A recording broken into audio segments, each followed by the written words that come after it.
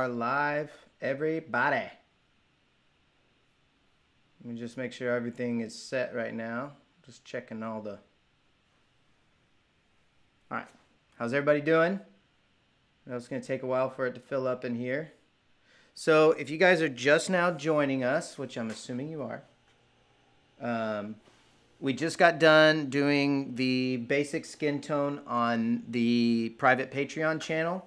I use that private Patreon channel, so every week the way my Patreon is going to be structured from here on out is I begin my stream with a private stream for my Patreon so that they can ask private questions. I can answer questions about really anything they care to ask. And we put aside an hour to maybe 2 hours for that. And then once we're done with that, then we switch over here to the public channel, which is what we're on right now. And we kind of have fun. It's more of a paint party. I am recording this because this is part of an ongoing series that we are going to put together as a mermaid tutorial. And so basically the way the tutorial is going to be structured is I continuously work on it. I explain the way that what I'm thinking about during live streams. I answer questions during live streams, both closed and public. And then also I work on it privately, and then voiceover for all of my thoughts after I'm done. Because a lot of the stuff that I'm doing right now, I'm making it up on the fly. So it's not like something I can describe to you as like a method or a technique. What I can do, however, is kind of explain my thought process as I go. So that's why we're going to do a voiceover for this tutorial. And this will be posted on Patreon when we're done. We are going to go ahead and revamp the way the Patreon works. So if you guys are already members of Patreon, we are still going to put out tutorials just as promised, but we're going to make it a little bit cheaper on everyone. So I'll put details out on that maybe later this week or in a few days on how that structure is going to work. So nothing changes as far as content. It's just we're just gonna make it a little bit cheaper. Yeah, for reasons like this, when I'm working on this mermaid and it takes me, a month or whatever, 2 months to work on the mermaid, and it keeps me from putting out smaller bits of content. I just want to make sure everybody's getting their money's worth. So that's why we are going to structure it that way. And again, more details coming soon. And so we'll just make a post about it when we get there. So let's say Dennis Scott said, "What's up, Brian? How's your weekend?" Weekend's pretty good so far. Not a lot's happening. We've been Alex is here. He's hanging out. He's laying on the couch right now, but we have a couch in our waiting room. People like to chill in there. But anyway, Alex is our apprentice, so we've spent the weekend kind of helping him learn how to use a tattoo machine and those different things. And that's what we've been doing this weekend. Yeah. I'm doing good, Dennis. How are you? We got 2 Dennises. All right. Well, I'm going to continue to work on this painting. We're working on the skin tones right now. Yeah, let me go ahead. I'm going to adjust the camera up a little bit. Yeah, do you want to do it? Yeah, I guess it's not like I'm busy or anything.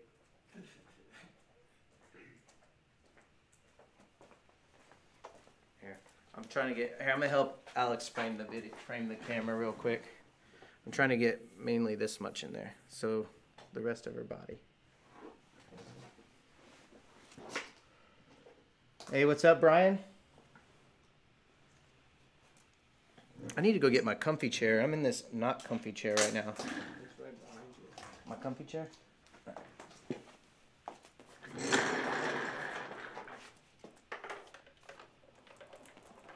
Boom. Are you doing her face at all?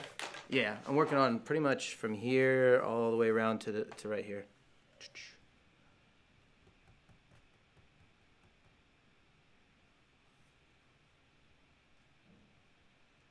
So the face too. Did you get that? Oh, I got a lag here.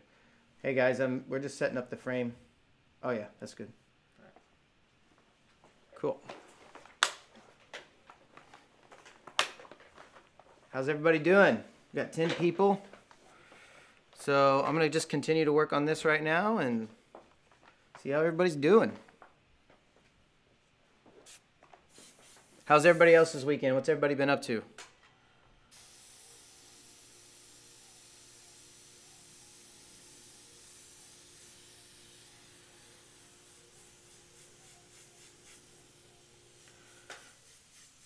So for those of you just coming in, I'll wait for the room to fill up a little bit and I'll kind of repeat what I was talking about here earlier.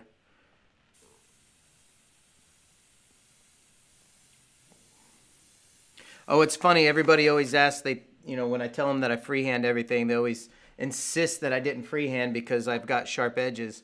But here I'm about to actually show you how I get those edges.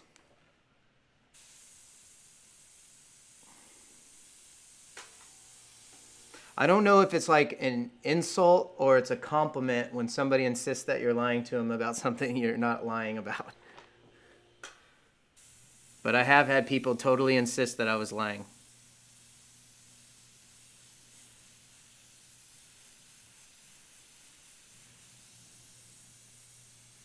Granted, this isn't technically freehand because I'm using a pencil draft marks, but as far as my approach to it, it's a freehand approach. As in, I'm using no masking techniques or anything like that.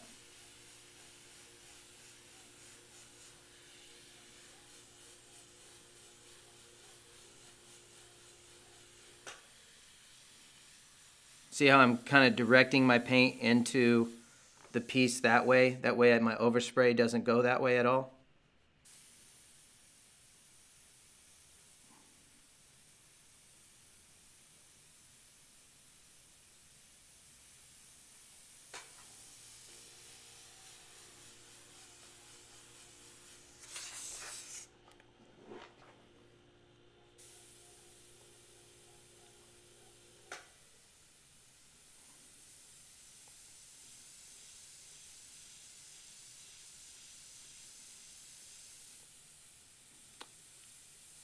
So today's live stream is going to be a little bit more mild.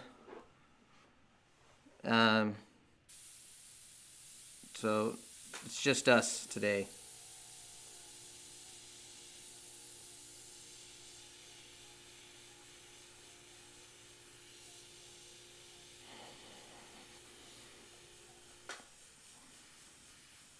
I know somebody was saying that they thought that it would look muddy with the green undertones. But it really doesn't at all.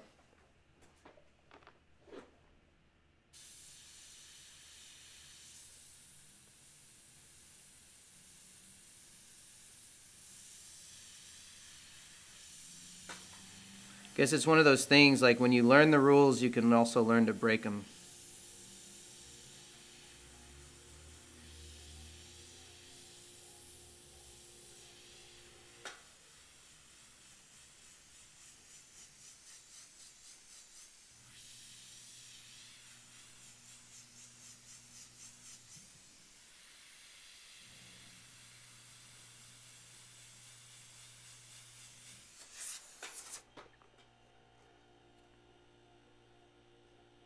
Brian says, which Patreon cheer should you choose if you're going to change it? Why don't you hold on a bit and we're going to, we have to get it finalized, how we're going to change it.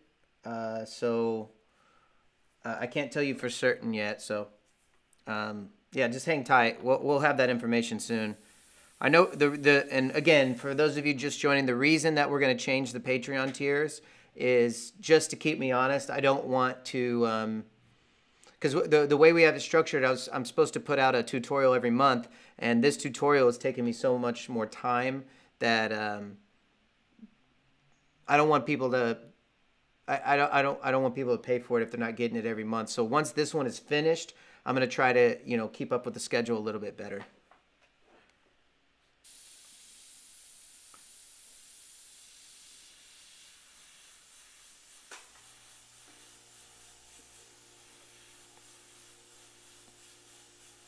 But again, the purpose of the Patreon page is so that I can give you guys some of those, like, if there's anything you want specific, like more like these live streams, they're kind of vague, but if there's something you want to learn specifically, like the one that I've already posted, which if you just go get the basic tier, which is the $5 tier, you have access to my full tutorial that is the monochromatic tutorial, which is exactly what I teach when I do my monochromatic classes. And so that one's already up and ready to go. And once this one's finished, I'm just going to keep cranking out videos so long as I can do it.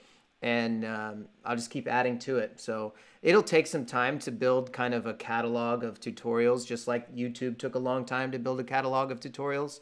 And yeah, we'll just keep building them as I go. And I'll take your suggestions. So if there's something that during these live streams that we're kind of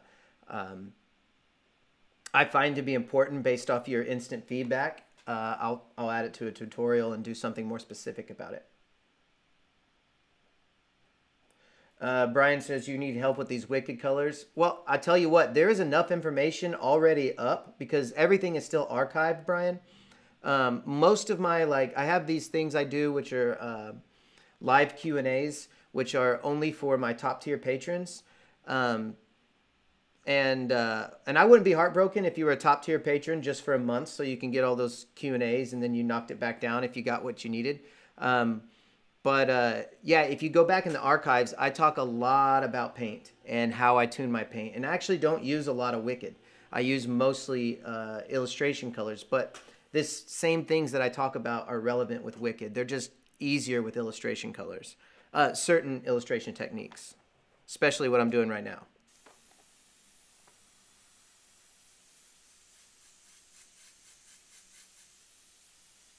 But yeah, probably I would say the #1 topic that people ask me during the live Q&As is about paint and how do I get it to spray right. And you guys will watch me on these videos. You'll see me fight my paint. So it's not like I have it perfect all the time. The main thing is to be able to manipulate your paint at will.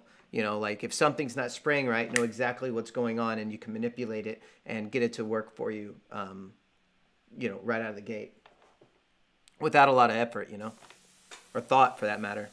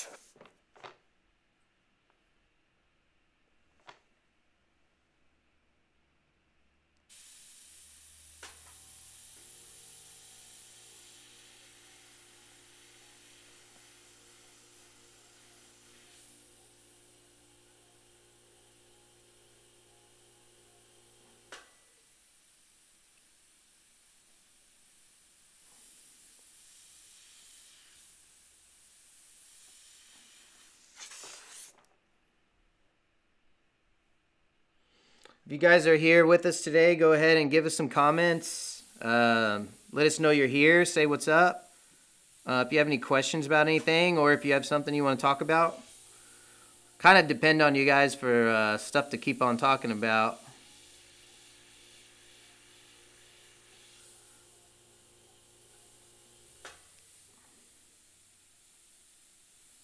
I know we like to talk about the beers and everything that we're drinking, and I'm not drinking beer today, so it kind of like limits my conversation. All right. Oh yeah, Nate, no, you didn't miss the stream, but if you wanted to get more details, I did do a more detailed stream on the colors that I chose on the Patreon page earlier, right before this one started.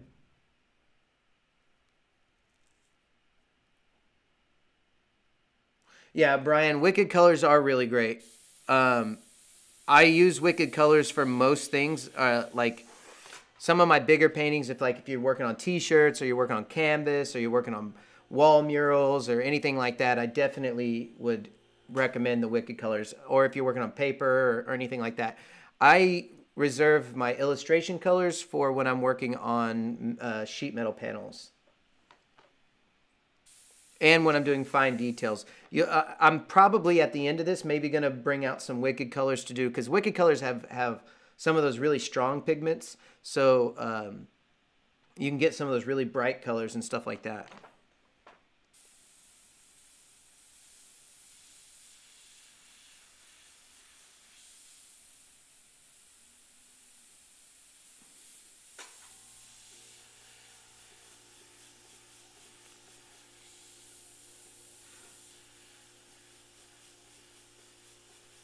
So I think I'm gonna go to Dallas probably next week. I think I'm going to Dallas to do some tattoos. Is anyone where should I go visit? I need to do some conventions maybe later this year. I was wondering if any of you guys wanted to get tattooed, or if you want to come to Florida and get tattooed. I'd love to tattoo some of my friends here online.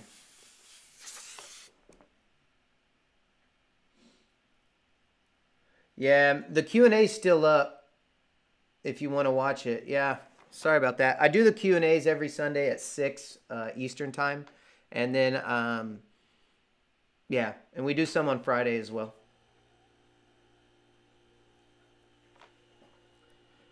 Yeah, the Q&A was actually empty for the first time. There wasn't anyone hanging out with us today. So I just painted and talked about my paint process. Usually there's at least 4 or 5 people in there hanging out, but not today.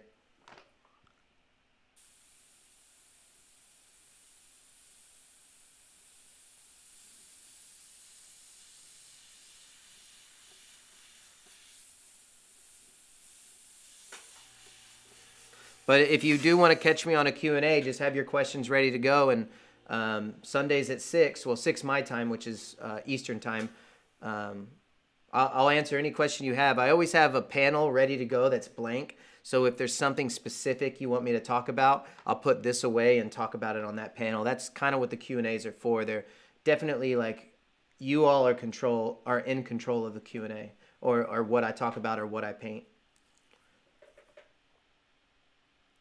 Nate wants to know how much I charge for a tattoo. I charge per tattoo, and I definitely never talk about it openly. But I'm not that expensive right now. I'm actually doing some pretty decent prices. After the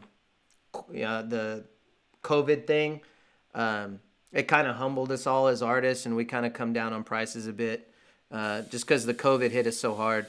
We weren't allowed to tattoo at all for 2 months or whatever, and kind of we all took a pretty heavy hit. All of us tattoo artists. And I'm sure everyone did around the world, around the country, but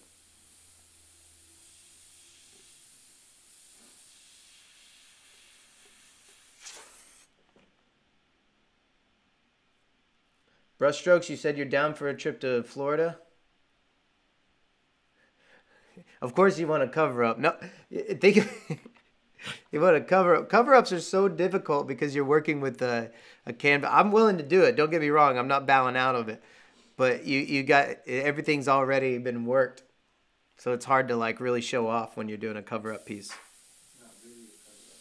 Yeah. So the misconception. So Alex is learning right now. He's our apprentice. The misconception when it comes to tattoos and a cover-up is it's not actually a cover-up. It's not like paint. You're not putting ink on top of ink and it lives on top of it like you do with paint on a wall.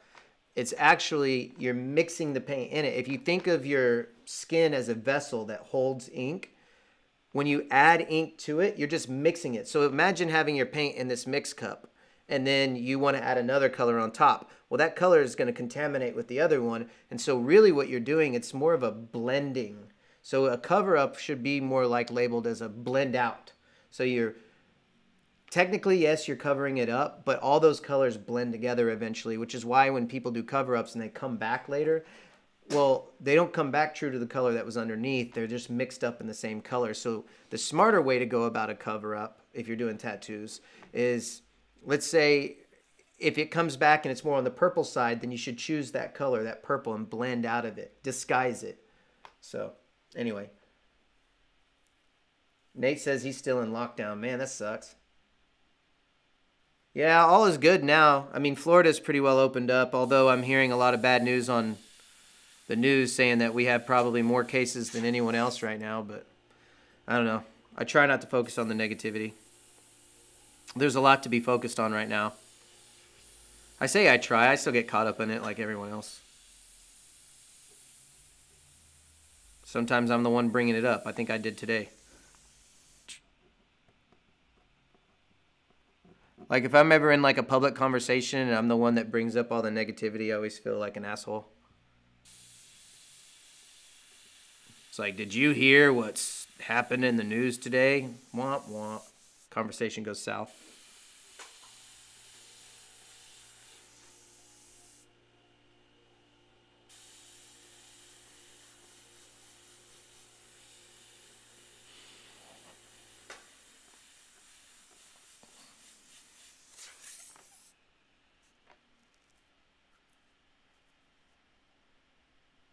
Brushstroke says no one will do that cover up. A lot of artists, man, I'm not gonna lie, we're all afraid of cover ups, but I do have some experience enough to I don't know. I can make it look better, but it's hard to guarantee them.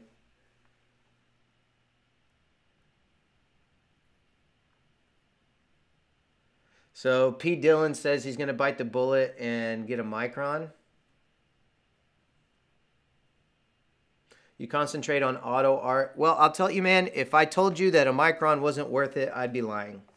I do get away with not using a Micron a lot. I'm using one today. And yes, they're a superior airbrush. They're awesome. It's kind of one of those things, though, that's like, if you can't do it with an Eclipse, then you can't fully appreciate a Micron. You know what I'm saying? I know that might sound hard to understand, but like, you should be able to do things with an Eclipse. Everything with an Eclipse. The Micron just makes things easier. So it's not a crutch, in other words. It's not gonna save your paintings, but it does, however, like once you have one, you're like, man, this thing's heaven, you know?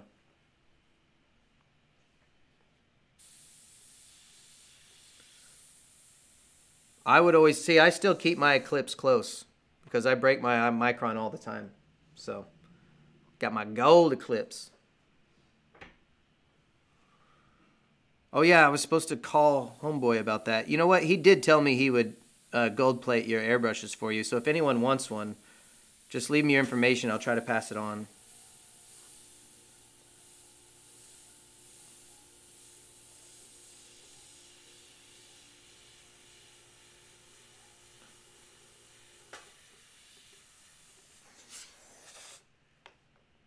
If you guys can remind me later, I'll see if I can share his information. I always forget to talk to him about that.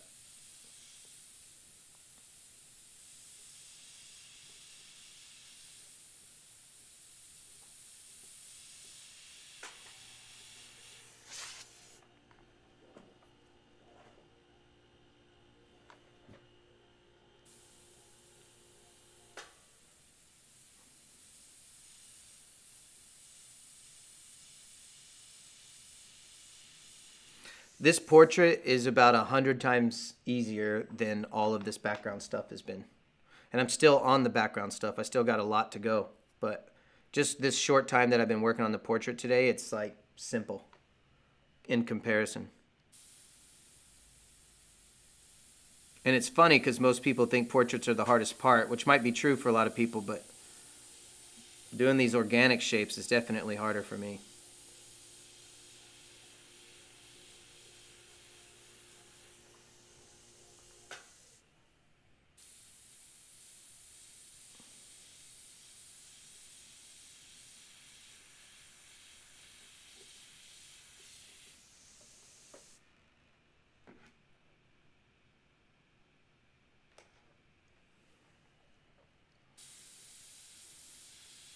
So Faith is texting me wanting to know when we're going to be home to make dinner.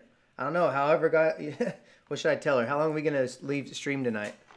Faith stayed home today. She hurt her foot when we were bike riding. We went over to Clearwater Beach. I don't know if I told this story before, but I kind of messed up. Faith and I we rented these motorized bikes. They're battery-powered bicycles, and there's a bike path right past our shop that goes all the way down through Clearwater Beach, Tampa Bay, up through Tarpon Springs, and things like that. And anyway, we were riding the bikes over to Clearwater Beach. We had a great time, and we were on our way back. Faith was following pretty close to me, and my friend's shirt that we had bought, we got a shirt in Clearwater, like a souvenir shirt, and it fell off the back of his bike. So I quickly stopped to snatch up the shirt while we were moving, you know, just reach down and grab it while we were still going. And when I did that, Faith hit her brakes and was trying to avoid me. And she was wearing flip-flops at the time, which she shouldn't have been, but we were at the beach. And yeah, she messed up her foot pretty good. She kind of like rubbed the skin off the top of her foot. So she stayed home today because she's trying to stay off of it because she's having a hard time with the healing. It's fine. She's fine, but yeah, I feel really bad about it. It was still a fun day, though. She was a trooper. She still got a good attitude.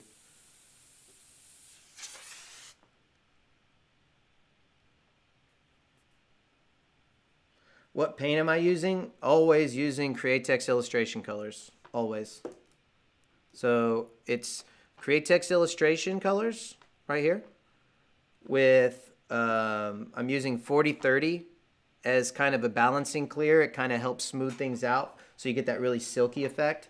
And I've got it thinned out with the high performance reducer. So I need to text Faith real quick. I'm going to tell her we're going to go a couple hours tonight.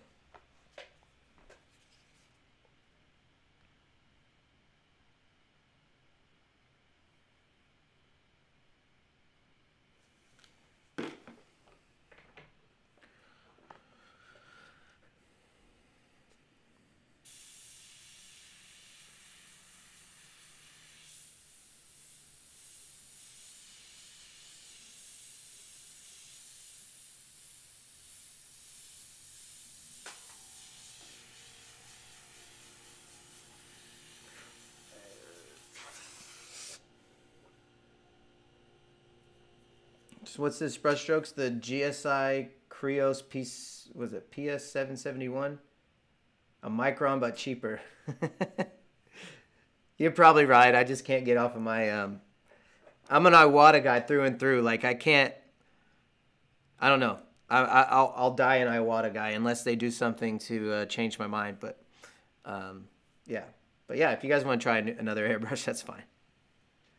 They don't. I'm not sponsored, by the way, by Iwata. So when I tell you I'm an Iwata guy, it's honest. And in fact, I've never even tried a different airbrush. Well, I say that I've tried them. Like I've had them in my hands and I've used them.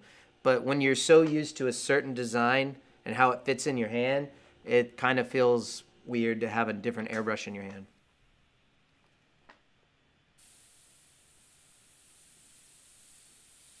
I think half the shirts I own are Iwata shirts. Because every year I do the SEMA show. Well, I didn't last year, but I do the SEMA show every year, and they always give us shirts. Because we'll go and we'll do these live demos in front of everyone. Although I will say I kind of quit doing the live demos simply because there's so many people that want to get involved with it that I just assume let them. Like I don't want to sit there and, you know, fight for my place on the wall to paint and all that. Plus, I have more fun, you know, running around, hanging out with friends. I love painting live. Like, I love doing it. It's just, I've already done it so much that it's time to give other people a chance to do it, and there's no sense in me doing it.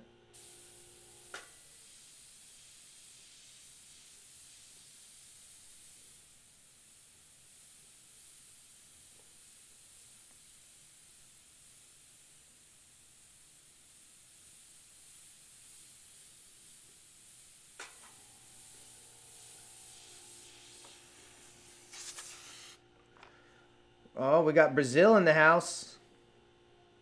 Do I hate cleaning airbrushes? I wouldn't say that I hate doing it because I do it so much, but I'm definitely lazy when it comes to cleaning airbrushes. That's for sure. Oh, I was sharing this on my Patreon page earlier, just before this. So, as you guys know, I'm pretty good friends with Corey St. Clair, and he also is, he learned to tattoo under my mentor, Armando Saldana, which is Mondo Chromatic on Instagram. Anyway, so Mondo has been learning to airbrush from Corey while also teaching Corey to tattoo, so they're trading lessons. And I didn't even know this for years. I don't know why I didn't know. But having a spray bottle of alcohol, especially when you're working with Createx paint, is one of the best ways to clean your airbrush at the end of the night and while you're still painting. I was always wiping out my cup with a rag and using reducer and all these things, and I would always get clogs in my airbrush.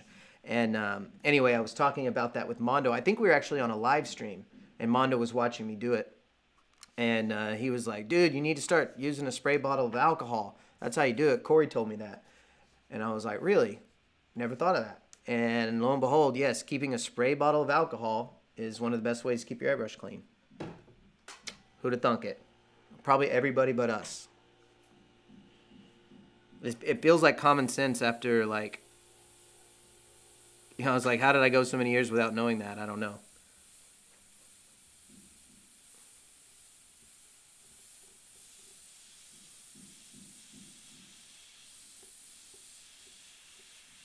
That actually isn't even my spray bottle of alcohol. I kind of stole it from one of our artists, Haley. She uses it for tattoos, and I was like, hey, I know where there's a spray bottle of alcohol.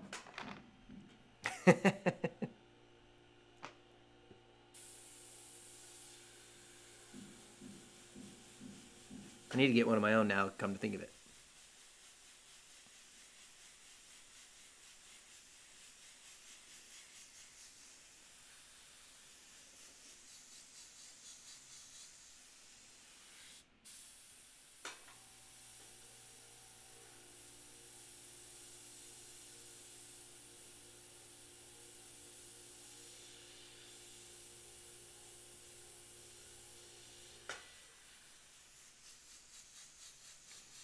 So to hide all these pencil marks, I'm probably going to have to do multiple layers. I usually don't use the pencil marks.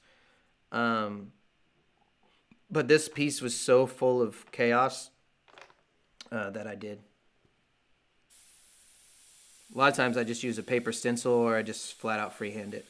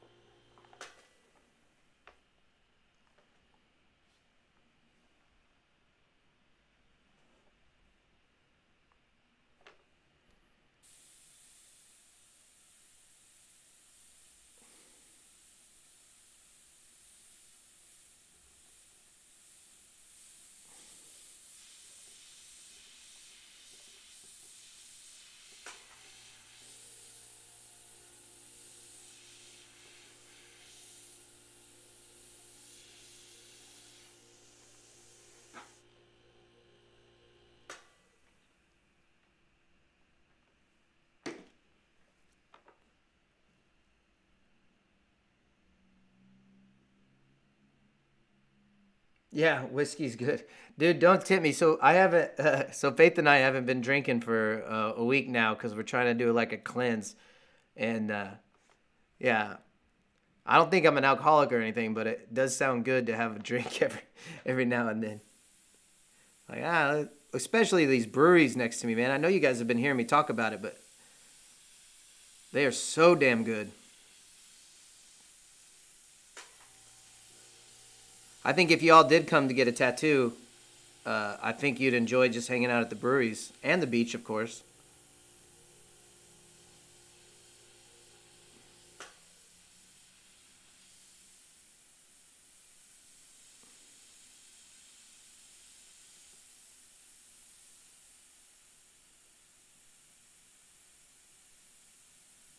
This is where I can get really nerdy with it. There's some like, see if you guys can see that in frame. Probably not, but there's a lot of like water texture in her arm with like water droplets and whatnot. And I'm gonna try to paint those. Let's see how I do.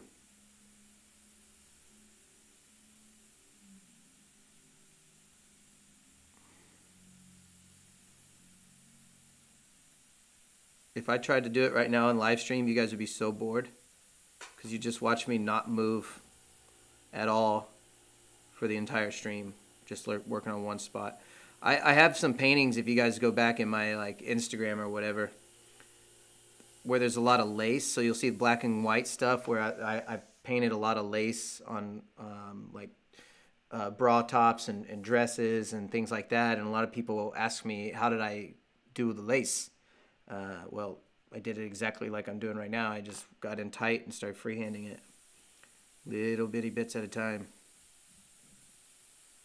Took a long time. Remember, that was back when I was painting for my dad. And I would lock myself in what we called the sunroom, which was this room that obviously it had a lot of big giant windows. And I would stay in there for days, and I'd pretty much not do anything else. And I would do my paintings in kind of isolation. Like, I don't want to say that I'm self-taught, because I'm definitely not, because I learn from everywhere that I go and from different people that I meet. But I did a lot of my, like, I guess some of my breakthrough, like, moments were doing that in isolation, just where I would, like, eat, sleep, and breathe painting. And it's all I thought about. And so I was always, like, trying to come up with new approaches and new techniques and new ways of achieving certain looks. Because I never was attracted to a lot of different people's look of their painting. Like, I always, like, I wanted to achieve this certain look that I had in my head, and I hadn't seen it before, so I had to kind of sit there in isolation and practice and kind of react to what was happening and come up with it that way.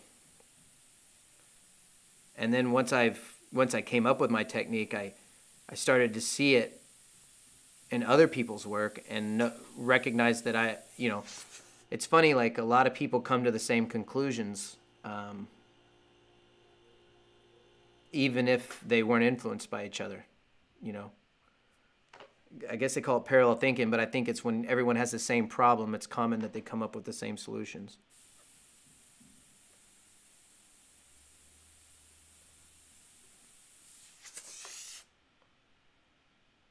Dennis wants to know how often you should wash your airbrush. I think you're supposed to wash it every day, although I don't, but don't take my advice.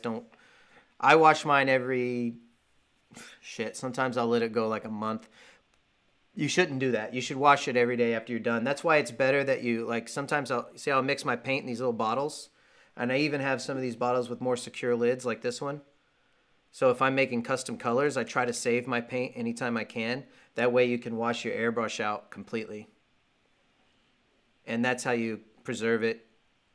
Although you can always bring your airbrush back if you let the paint dry up in your airbrush. That's not the end of the world. It just means you got a big chore ahead of you of cleaning. It's going to take a while. Let's see. Createx has a product called Restorer. I think I have some somewhere. I don't know where it is, but Restorer is something. It's a soak. So if your paint is totally dried up in your airbrush, you can soak it in this product called Restorer, and it'll soften that up and clean it out. But it's still a pain in the ass. Can I use carb cleaner? Well, I don't know. I've never had anyone ask that, but yeah, maybe. I don't know.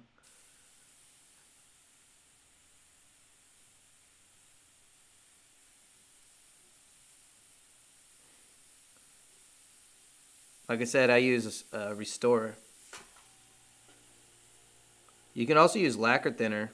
But lacquer thinner, see, the problem with using lacquer thinner to bring it back after it's been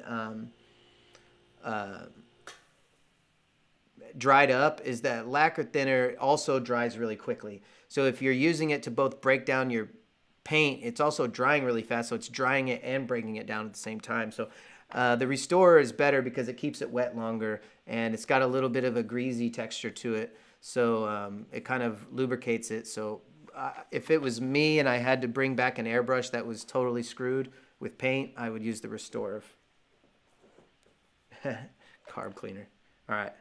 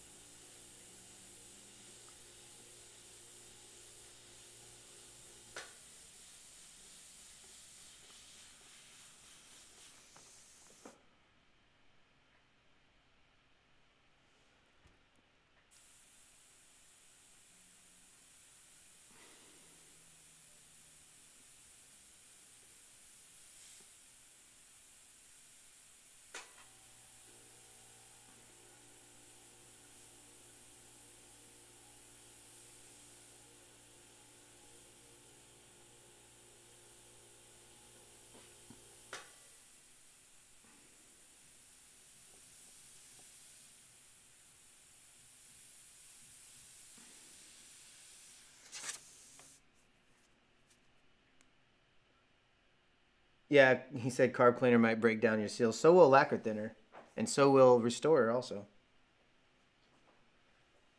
Yeah, take the seals out first. Sometimes what I'll do if I really need to do a deep, deep cleaning, I'll get on coastairbrush.com and I'll buy all of my seals and replace all of them. So all the soft parts of your airbrush, just go ahead and buy them. All the O-rings and I can't remember what that piece is called, but there's this like I don't know what it's made of. It's a little white kind of plastic piece that's inside right here, and it's the piece that keeps the paint from going back into the airbrush that way, and it helps seat the needle, keeps it moving.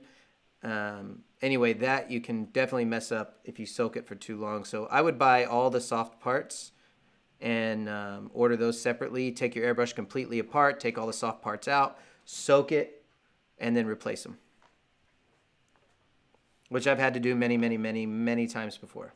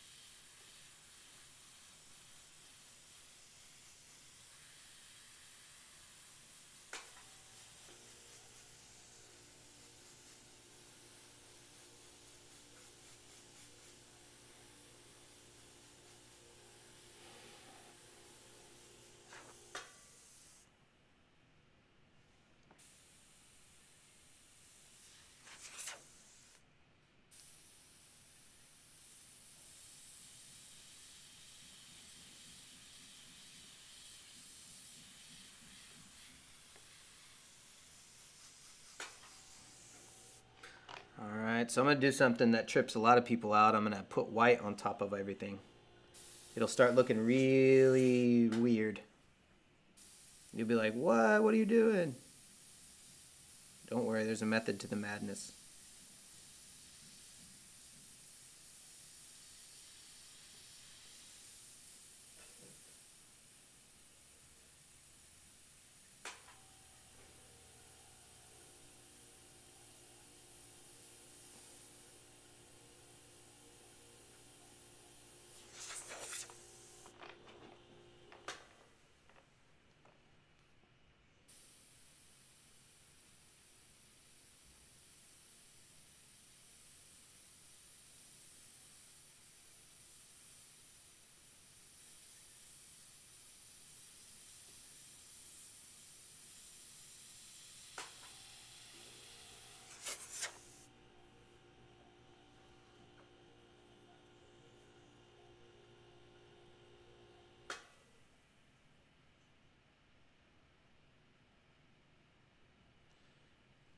Yeah, you probably should just overhaul it. It's fun, man.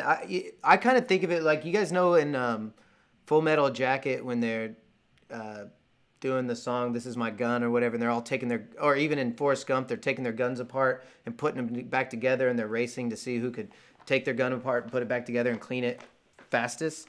I've kind of gotten that way with my airbrush. I can clean it and take it apart without thought. In fact, when I'm not live streaming and I'm painting, I'll take this apart probably 3-4 times in a painting. Well, until I started using alcohol. Alcohol actually cured me of that, but yeah, I can take it apart without thought and clean it completely out. I don't even think about it. Like if it's not spraying right, I'm just automatically just doing it, and then I'm back together and painting again before you know it.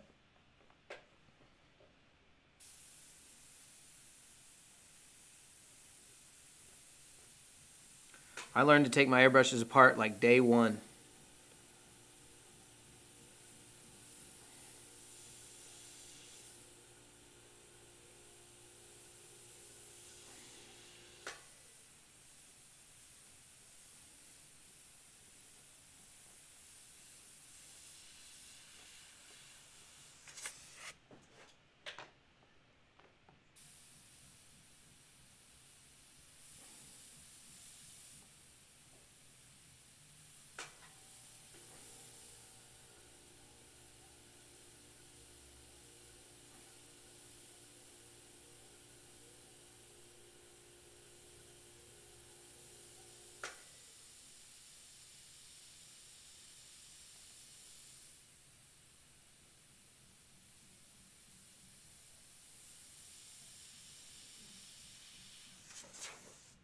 What's really going to be fun is once we get this thing to more of a finished state is really working on all these details like the little water droplets and things like that.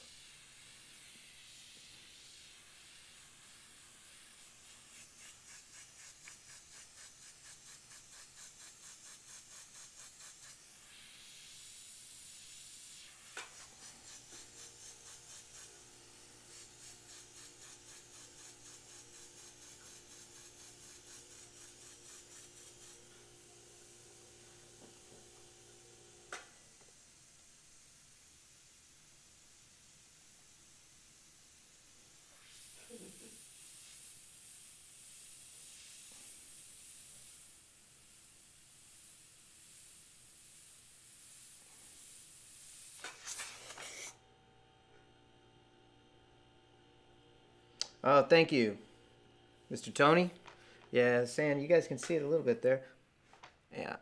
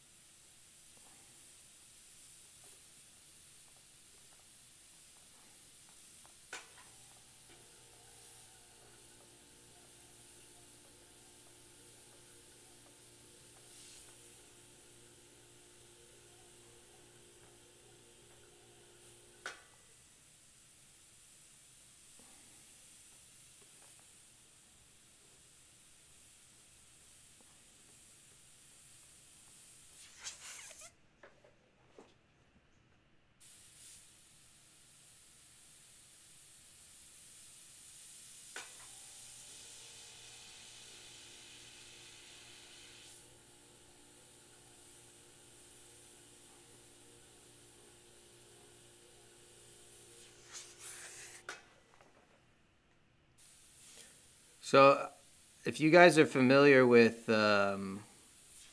Steve Gibson does an approach that's the CMYK approach to painting. Mine is actually similar in theory, but not at all structured the same. So I'm still shifting paint around and shifting colors around and building up values, but I don't use CMYK. I actually try to get the colors closer while I'm painting.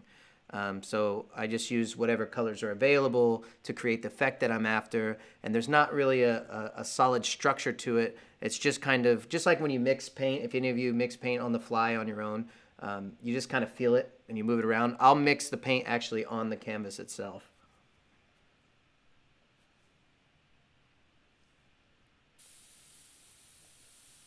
Or in this case, the sheet metal.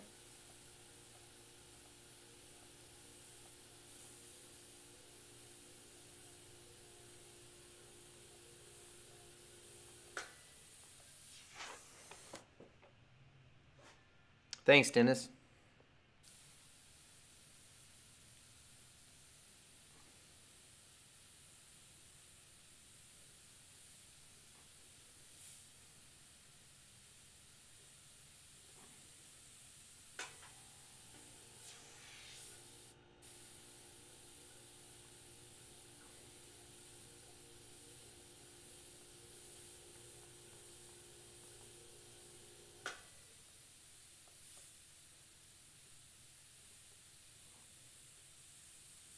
I actually build layer after layer after layer after layer. I don't really limit myself to like how many layers. I just keep kind of like an oil painting. I just keep moving it around till I hit somewhere. Something that I like.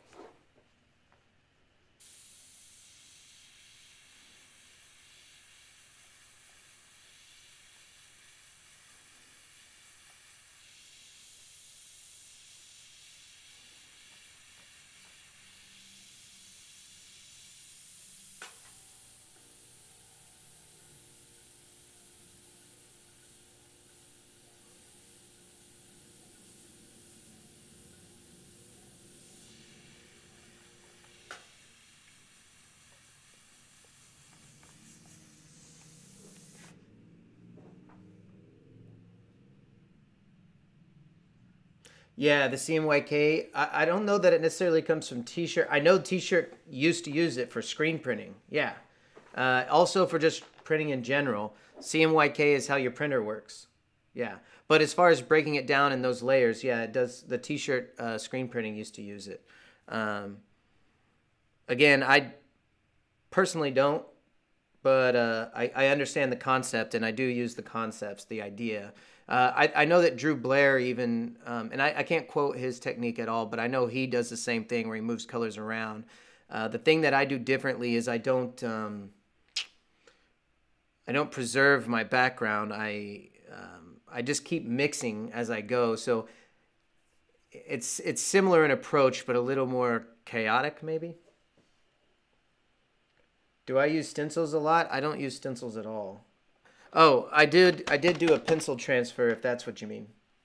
Um, but most of the time, like if I'm painting for myself and I don't have to do a demo on the computer or whatever, I usually freehand things.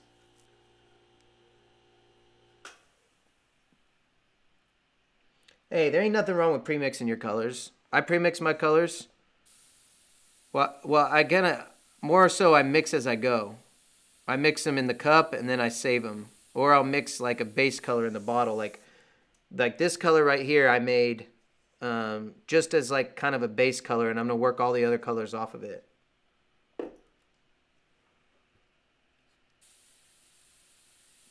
But I've definitely used the CMYK method before, and I like it. I have no problem with it at all. I just it's more fun for practice for me, like for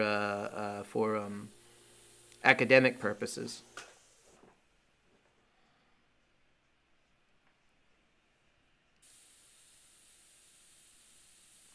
Like most of my techniques, they might be based in theory, but they become intuitive, so I don't really stick to like a structure at all.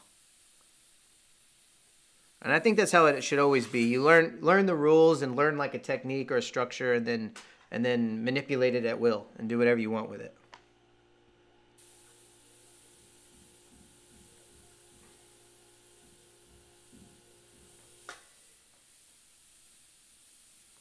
That was one thing that I had issue with the way that some of the classes are structured, is because classes teach people like, here's step one, here's step two, here's step three, here's step four.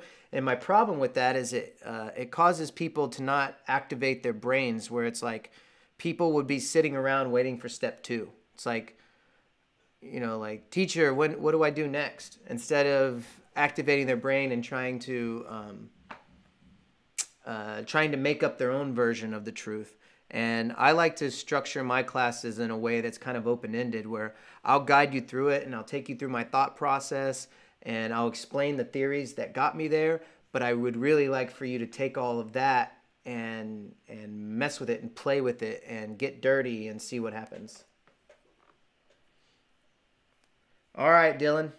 Have a good time. I appreciate you checking in.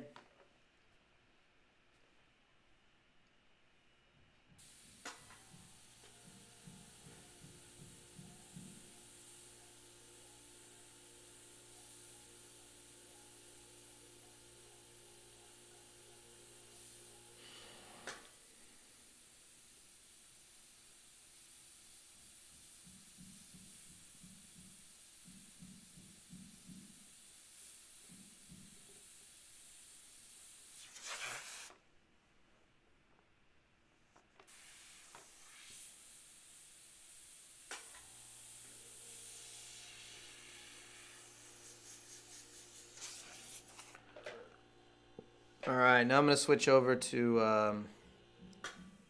well, let me make sure I get all this color out of here. I don't want to waste it.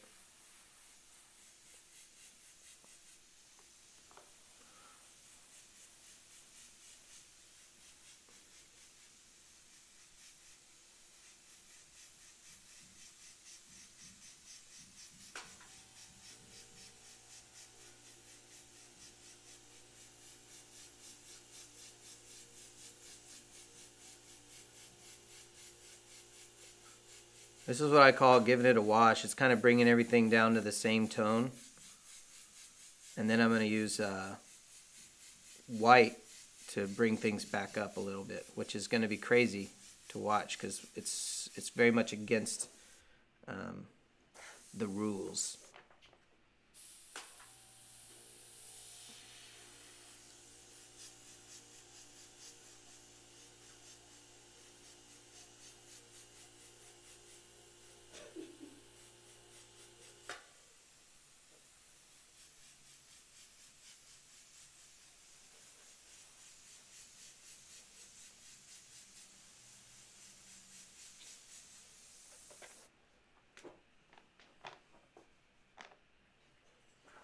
All right, Mr. Tony, have a good dinner.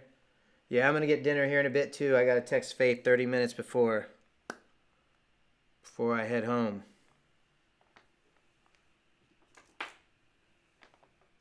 But I'm going to make sure I put in my time.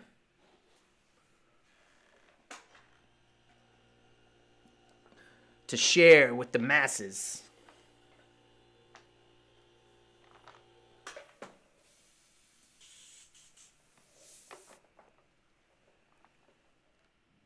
Alright, I think I'm going to use the Bloodline skin tone. Yeah. So there's this Bloodline color called, and it's such a great color. If you guys don't buy the whole Bloodline series, I definitely would recommend this 5036 Illustration Dermatitis Tan.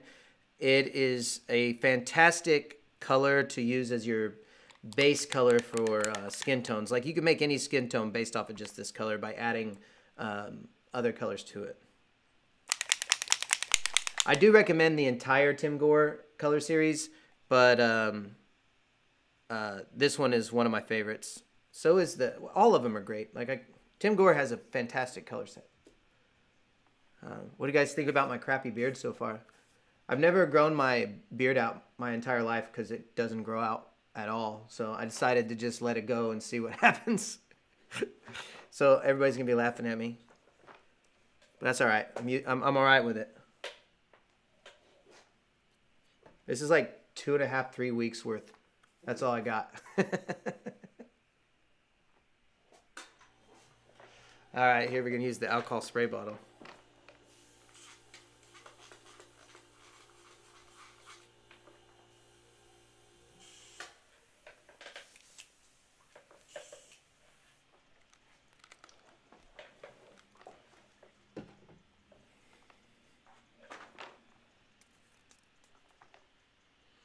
And I'm going to start with reducer.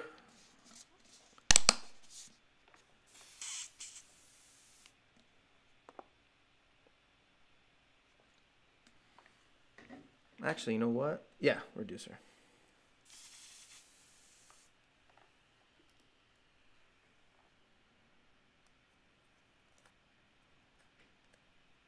Actually, I might need to add some white to this.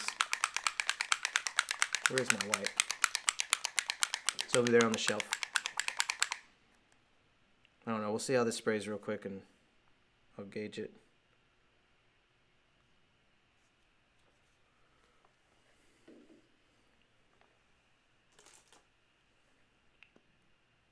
Oh, I didn't realize this would be a good background piece. I need to put some like things here, don't I? Some decorative things. All right.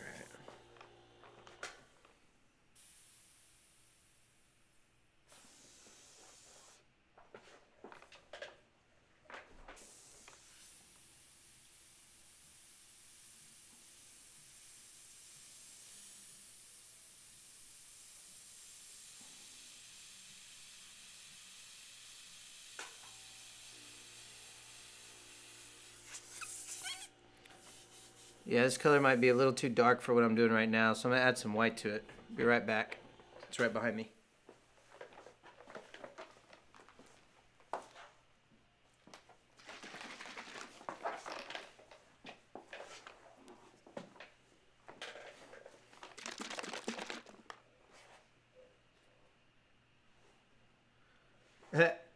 He says you grow bigger stubble after the next day. Yeah. Hey, man. So, we've always blamed it on my Native American blood. I don't know why I can't grow a beard.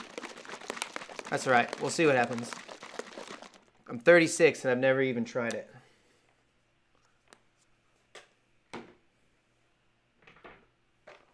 I always do that. I go through spells where like I'll be all clean cut for a while, and then next thing you know, I'll grow my hair out real long, and then everybody makes fun of me, and then I'm like, F all y'all. And then I don't know. I get bored, I guess, looking the same way. You know what's funny is like everybody likes it when I cut my hair all clean, but I don't like because I feel like, I don't know, I feel too clean cut.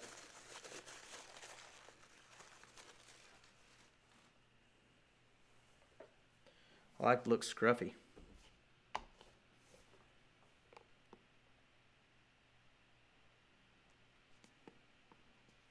You know, somebody told me one time when I was doing a video, I can't remember what I posted on, I think it was Facebook or something, when I had long hair, and the first comment was somebody telling me to cut my hair. I was like, who the fuck are you? Like, they didn't have anything to say about my airbrush work, they just wanted me to cut my hair. I'm like, whatever, dude. This is when my hair was real long.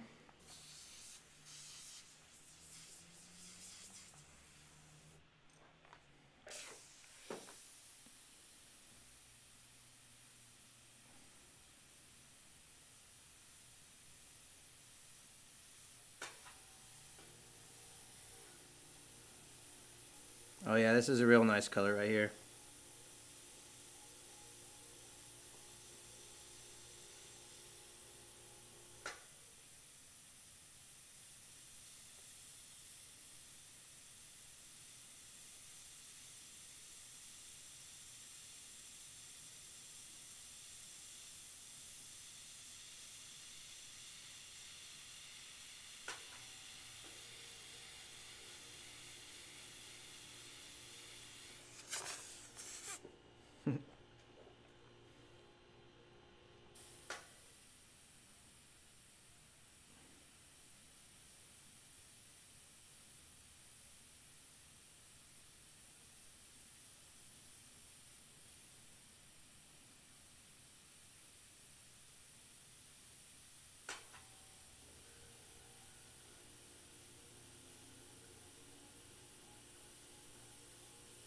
So Faith actually doesn't like beards, and she tells me she doesn't like beards. Every time I tell her I'm going to try to see if I can't grow a beard, and she's like, I don't like beards. She might she might be in luck because I can't do it anyway. So.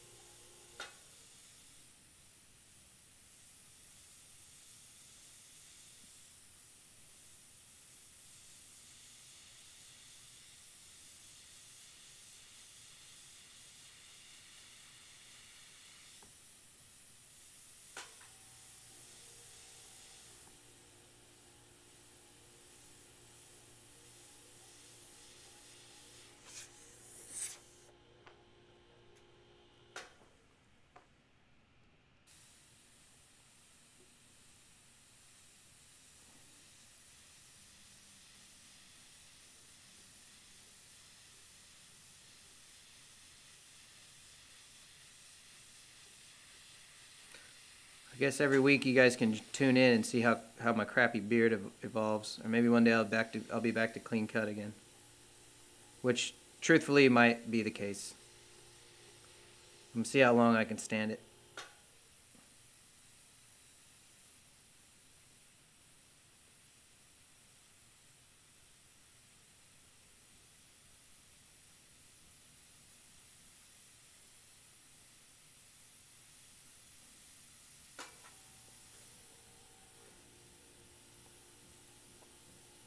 So has anybody been watching any cool podcasts or TV shows or anything like that we can talk about?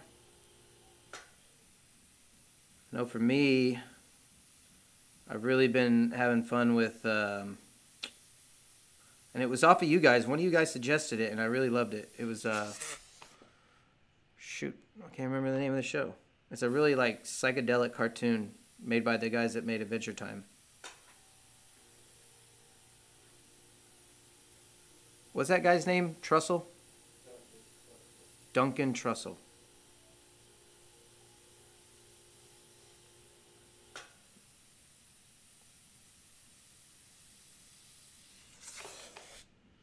What's up, David from Connecticut?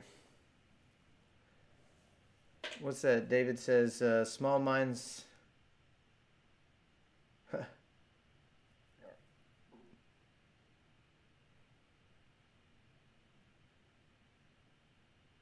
Oh, well, thanks, David. I appreciate that.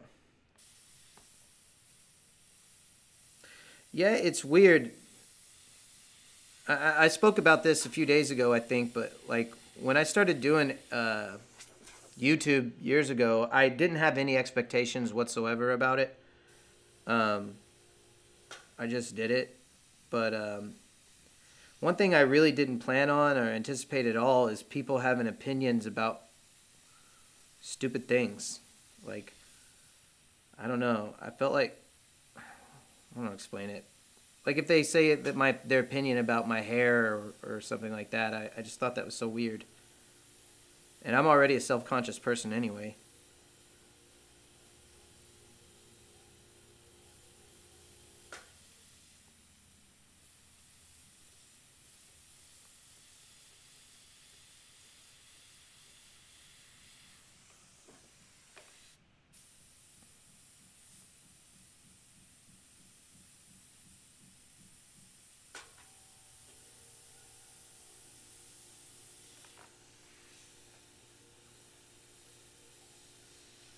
And then people would also tell me opinions that they didn't need to. Like, I don't know. I can't think of any examples right now, but there was definitely some comments people would leave that I would be like, "Wow, I don't know why you needed to say that." You know, that's definitely something you could have kept to yourself. I don't know. I don't look at other people's content or other people's video or profile or Instagram and think, even if it's something, if I have a negative opinion about what somebody else is doing, that's their business. I don't need to go and spout off my bullshit to them. I never understood that. Like, I think you should do this instead of wait.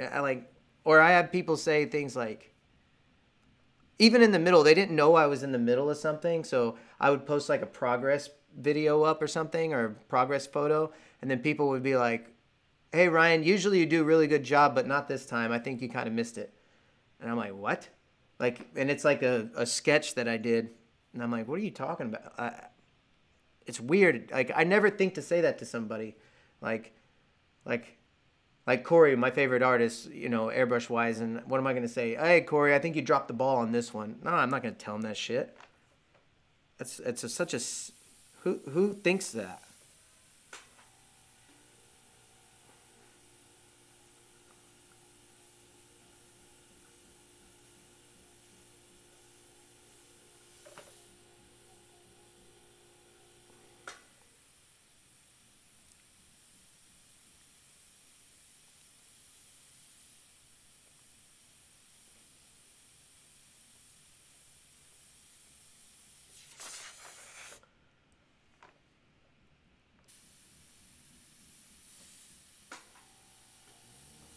Sorry, I didn't mean to cuss before, guys.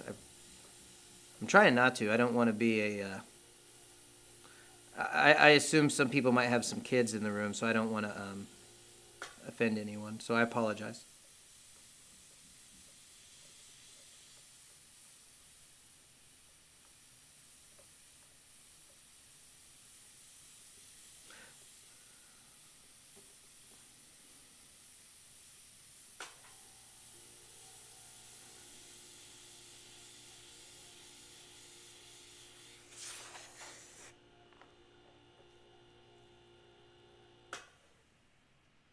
Oh, thanks, Dennis.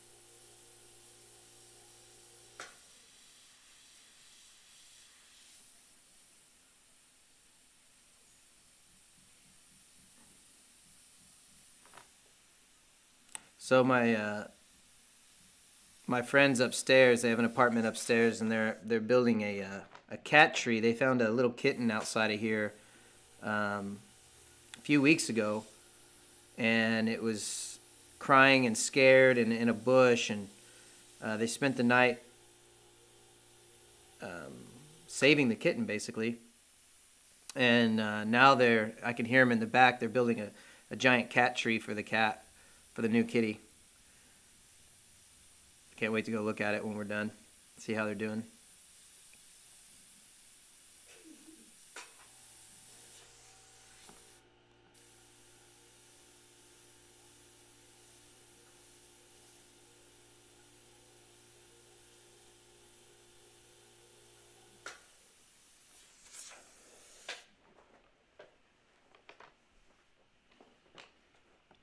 So I used to not be much of a cat person, but then when I got with Faith, she used to always... I used to always see her, she'd be watching these cat videos all the time. And she'd follow cats on Instagram and stuff like that. And I remember thinking one day, I was just like, you know what, we got to get you a cat. I mean, she already had her cats back at home at her parents' house, but, a cat for her, you know. And so we ended up getting her a Maine Coon. And then after that, she rescued another cat who we named Rocket.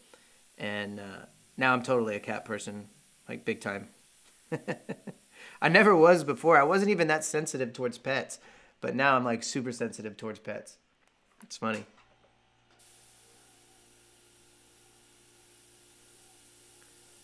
I never thought I would be one of those people that said silly things like my cats are my kids, but I totally say that shit.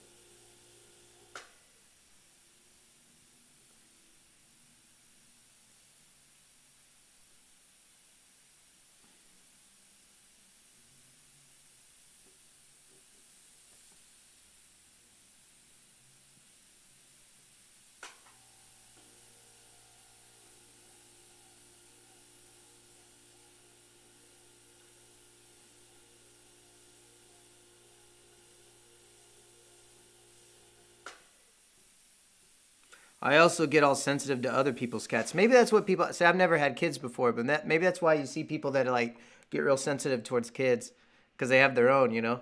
Because I'm that way with cats. So like, like whenever I see other cats, I'm like, oh, little kitty. But before that, I would never care. I wouldn't have cared at all. I'm like, oh, it's a cat. Whatever, it's a cat.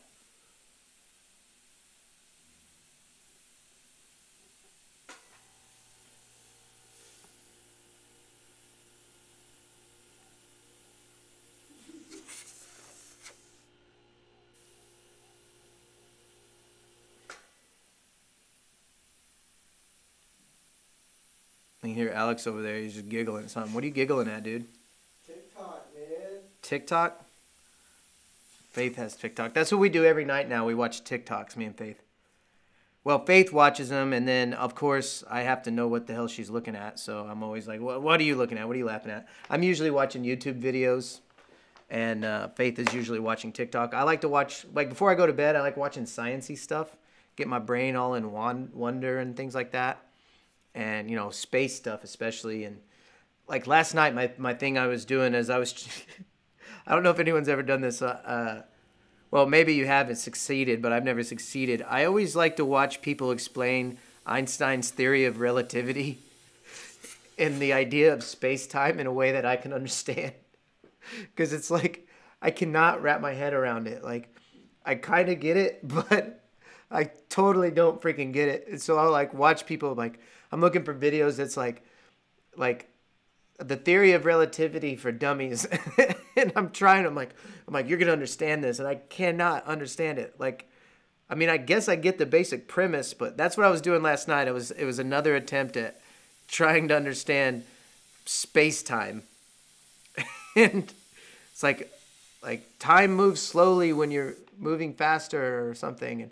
And how gravity is like, it's not a pull of gravity. I don't know. I'm not even going to try to explain it. I was trying to half-ass understand it while I was going to bed last night, and Faith was watching TikToks. And so while I'm trying to understand that, I'm also going I'm also leaning over because What's the context to that? Because you hear somebody saying something fucking goofy and funny. Sorry, I'm cussing again. I apologize. But yeah, yeah. So that's how I spend my nights. I will admit though, even though I don't like laughing at them, those TikToks are pretty damn funny.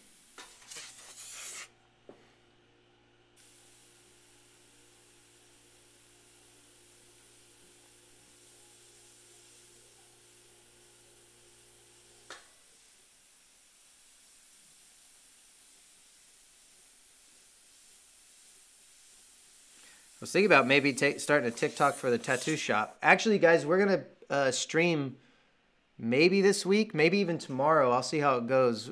Me tattooing. We'll do a live stream of that.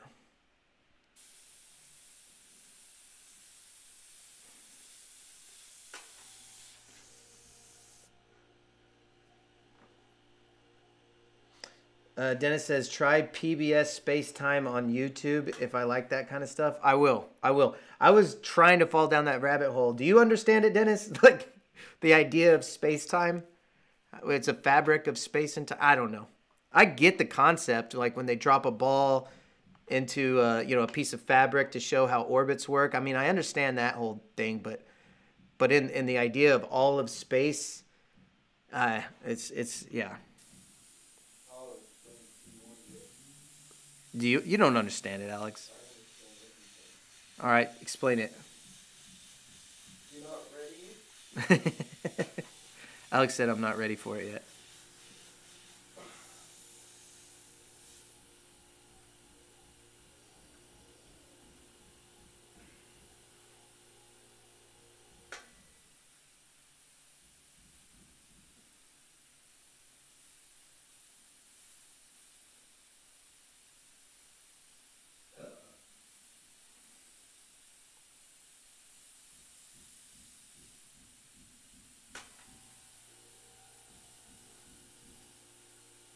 Right now I'm doing a lot of skin textures. I don't know if it's showing up on camera right there, but I'm doing these little minor skin textures. Whenever I do skin textures, I don't like to make it literal in the sense that every little dot and pattern and pore is represented. I like to more represent it with texture, just kind of more painterly. So it's like, it's realism, but it isn't really real. It's interpretive realism. Did I just make up a new term? Interpretive realism. What's that? You're not that special. No, I am. Alex said I'm not that special. I think I am. I think I just made up a new term. Call Webster's. Yeah. We need to put it in the academic books. You know, if tattoos ever become a college course, I'm going to teach it, and I'm going to use the term interpretive realism. I think that's what I said.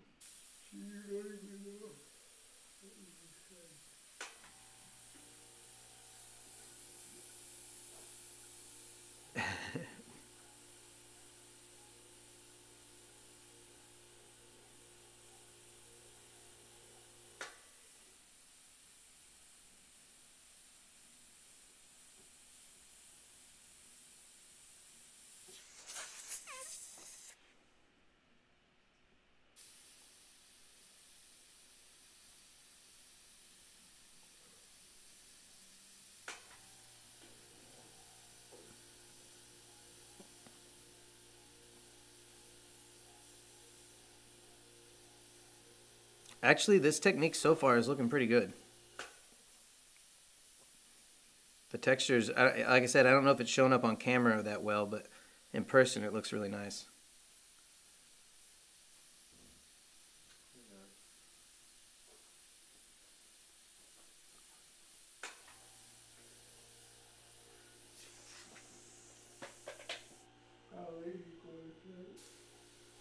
Oh, we'll go a little bit longer.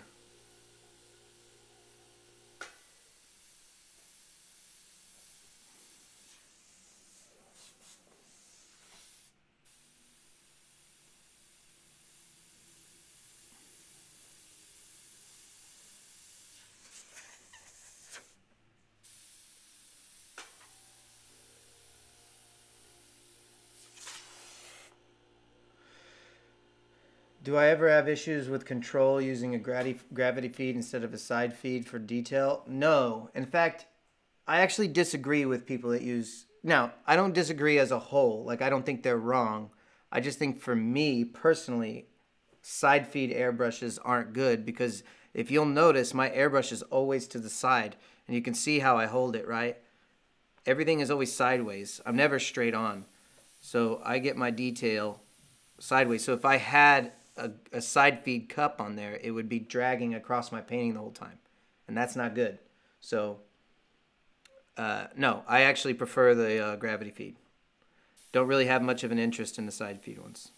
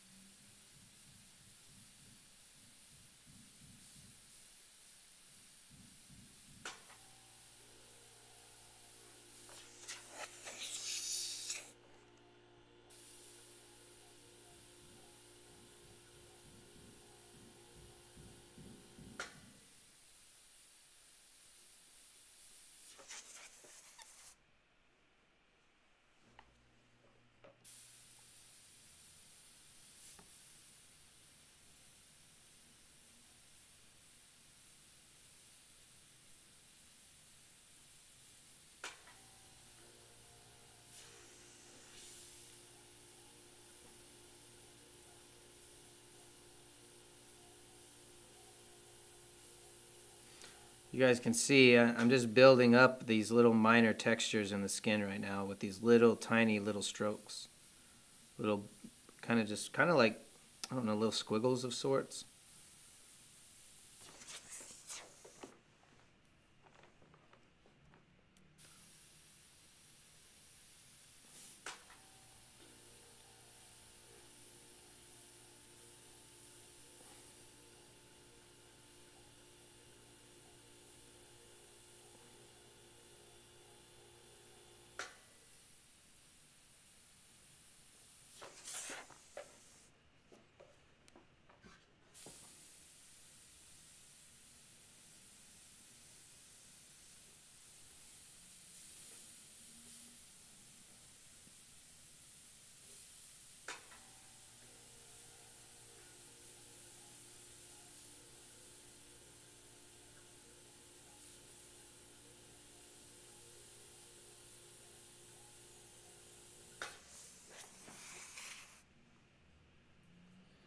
Dennis wants to know how long I'm going for. I'll go for a while. I got 25 people in here. I'm still having a good time.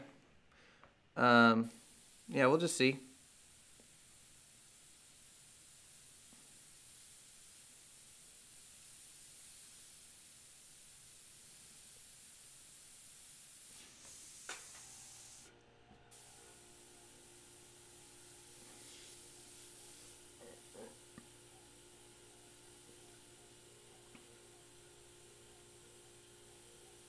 Again, for those of you watching, the structure of these live streams is always going to be different. Some days you show up and we'll probably be having a paint party, you know, where we're drinking and having a good time and, you know, raising hell or whatever.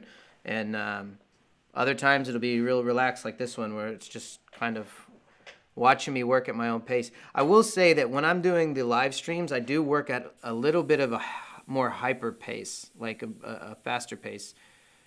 It's simply because I feel like I'm boring everybody if I were to sit here and do all the details like I normally do. Like, normally, I'll show you the pace I'm working at. Like, normally I'm like up in here and I'm doing every single pour. And I have noise canceling headphones on. and I'm just like in a zone, and I work very, very slow, and I'm always calming myself down, trying to like control my thoughts and my breathing so that I don't get in a rush, and I kind of zone out if I can, get my music going. But when I'm doing live streams, it's definitely more active. I'm moving a lot faster. I don't get too stuck in any one place. I just keep moving.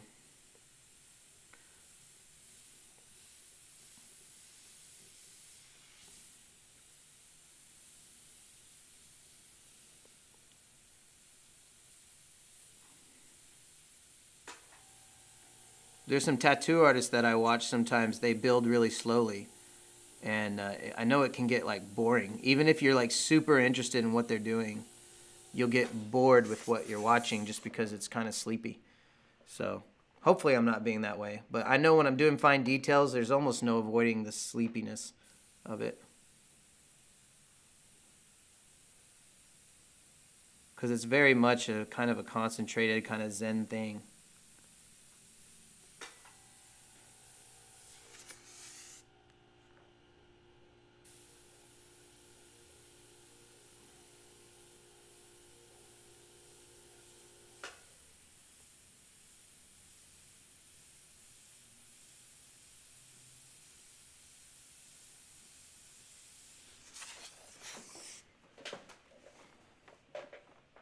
I'm so far very, very happy with how the painting is going.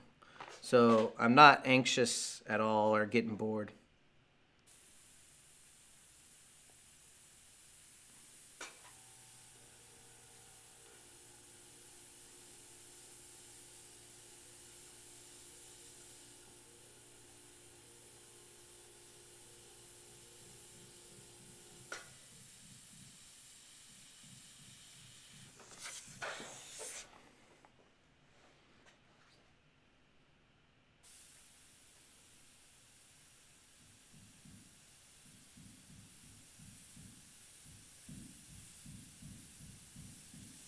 I can still hear those guys upstairs hammering away at that cat tree.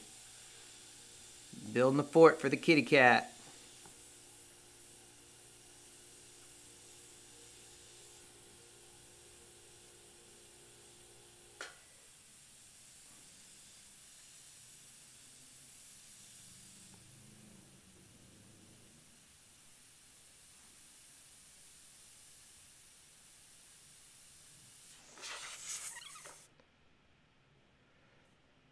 Dennis says, squash the like button and squeeze the subscribe button. Thank you, Dennis. Yeah, you guys squeeze the subscribe and squash the like button.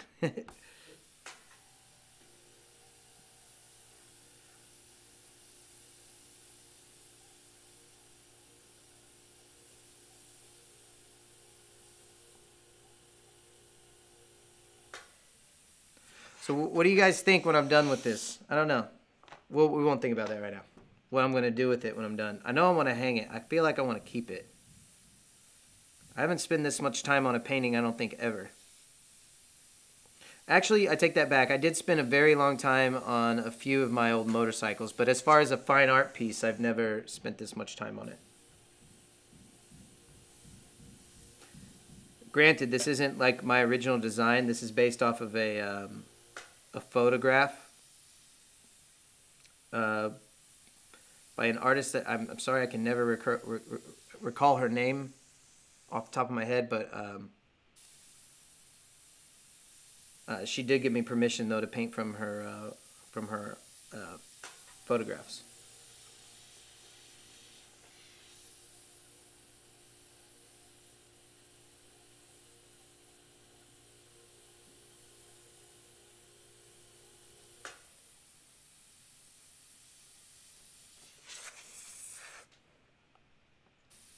And as I said before in a few of the other streams, I actually intend on taking my own photo references after this, especially if this goes really well, you know. Then I would love to be more of a fine art type of person rather than just simply, you know, doing motorcycles or whatever.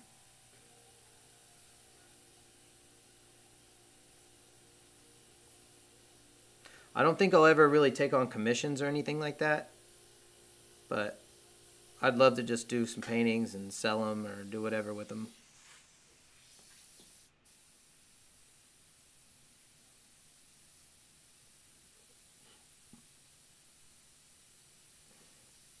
I know Mondo right now is working on a Hula Girl. So if when he finishes that one, if we finish at the same time, or whenever we both finish, I'd like to maybe even display them together. That'd be fun. Since they have a similar theme. Ocean theme. Ocean pinup.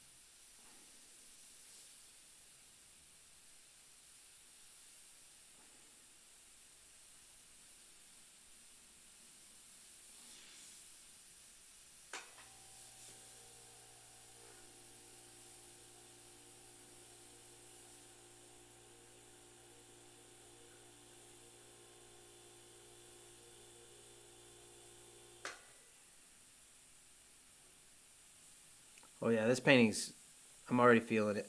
I like what's happening. I like it.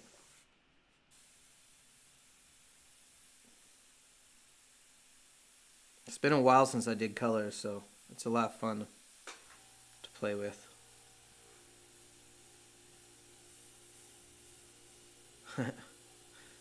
He says I make it look easy.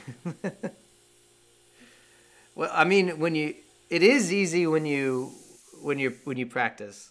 It does start to become easy with time, but every time things get to be too easy, I try to complicate it so that it's a little more not so easy, I guess. Because right now, like I said, I'm not really sticking to any structure at all. There's no real theory behind what I'm doing. It's just kind of letting things happen and reacting to it.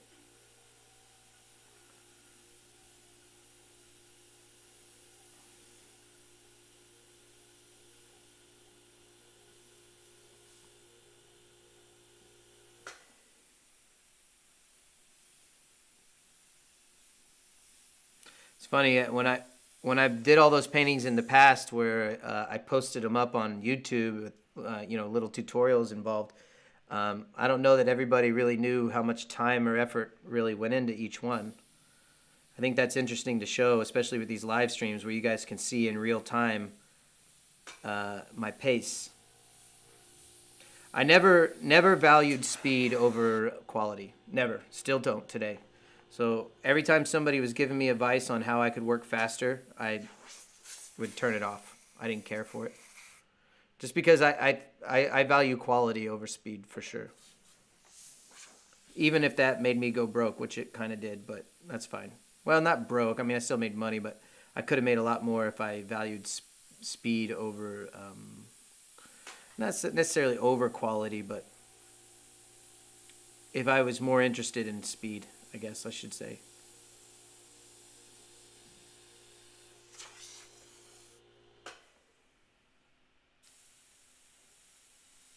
I mean, speed definitely has its place. It's just not where I am mentally.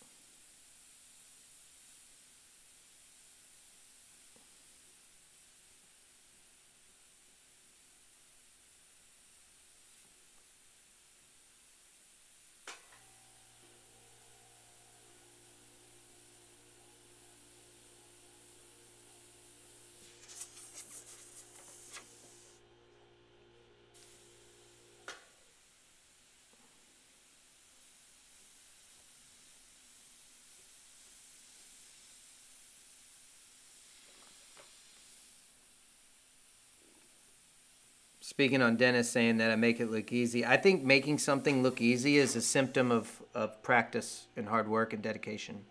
Like if you're really putting in the effort to master something, I think making it look easy is a part of that. Because I think at a certain point it should be easy to you if you're working hard enough.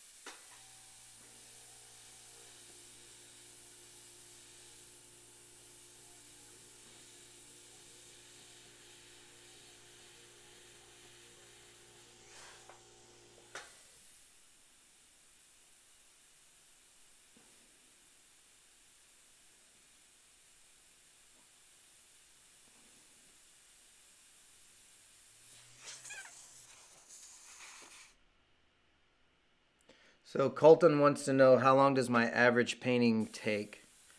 Um, it depends on the painting. So a portrait, like the one that's up on my Patreon page, or like just my typical like fully realistic monochromatic portraits, those usually take about 3 days of work, which is about 8 to maybe 9 hours a day, give or take.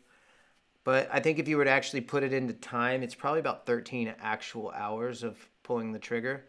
Um, that's for a portrait, but I've definitely done some portraits where I'm faster, like memorial portraits. I try to get them done faster, simply because they're usually under a deadline of some sort.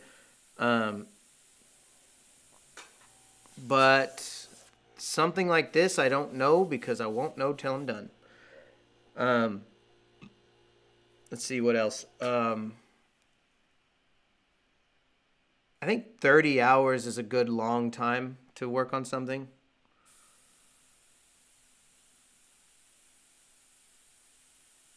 Like if it's something you really care about working on and you want to put in the effort, I think 30 hours is an allowable amount of time.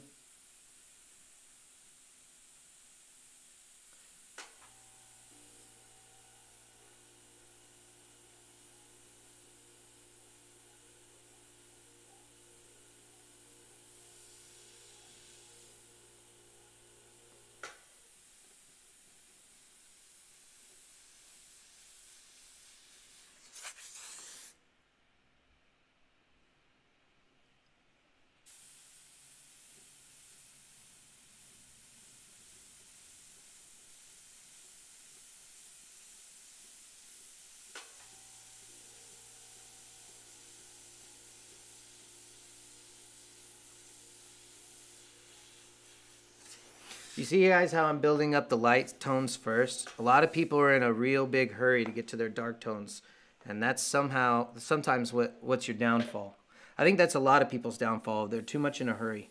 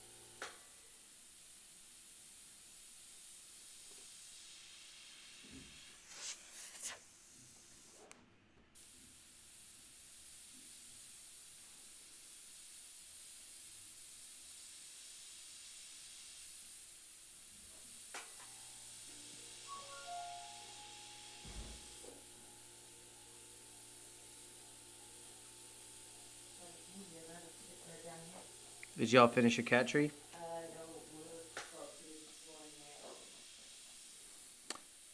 They've come down to get tools to build the cat tree.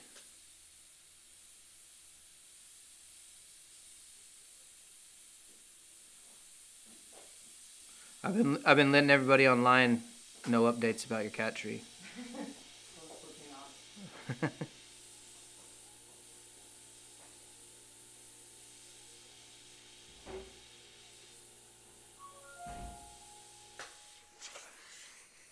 Yeah, this is looking nice.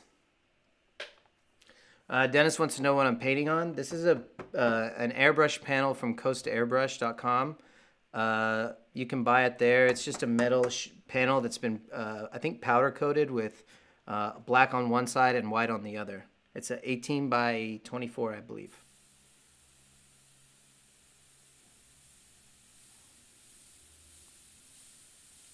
Man, this is looking good. This is fun. This is so fun.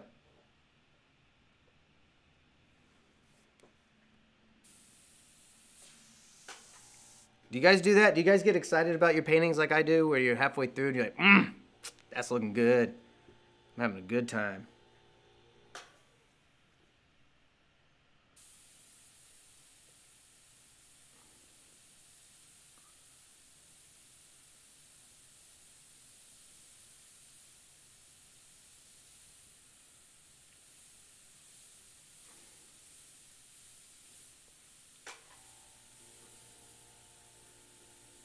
Hopefully I don't mess it up. Ah, you can't mess it up. No mess ups.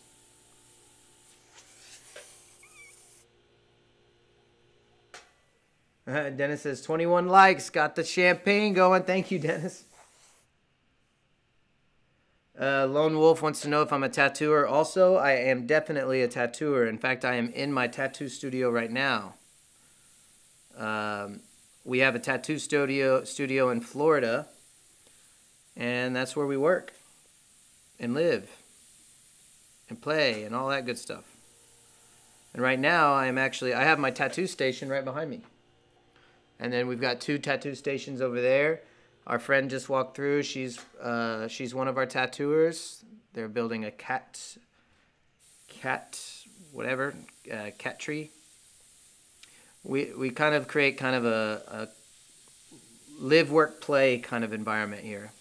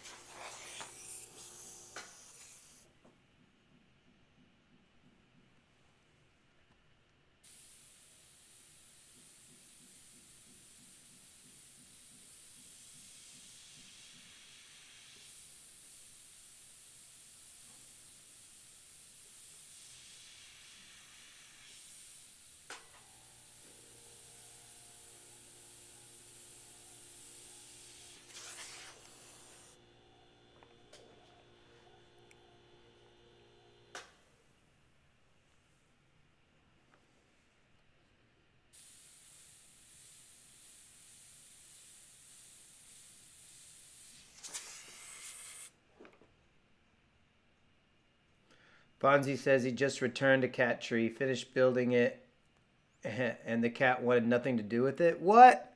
Wait, is the cat's claws clipped? Sometimes I can do with it, but man, my cats can't get enough of their cat tree.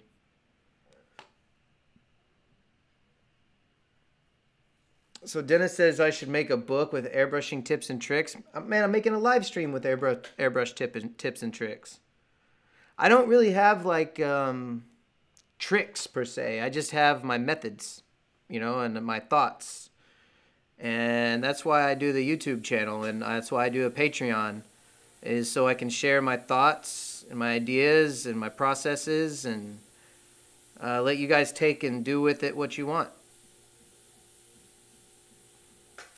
Like I said, I don't really have a structure or anything like that. I just have my experiences and the way that I think, and that's what's good about these live streams is I can talk to you guys in real time and tell you exactly what's on my mind and why I make the decisions that I make, artistically speaking, and let you all like use it how you want to use it. If you like it, if you want to borrow my ideas, or whatever, you know. Hopefully that helps you.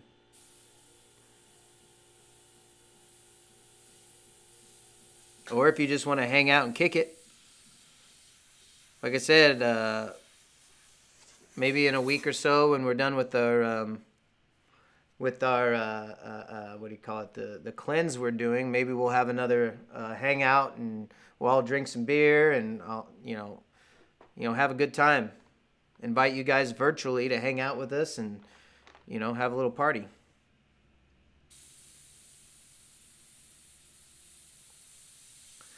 Like I said, as I have some friends that are going to visit at some point, and when they do, I'll invite them to the party. We had my buddy Brady here last week.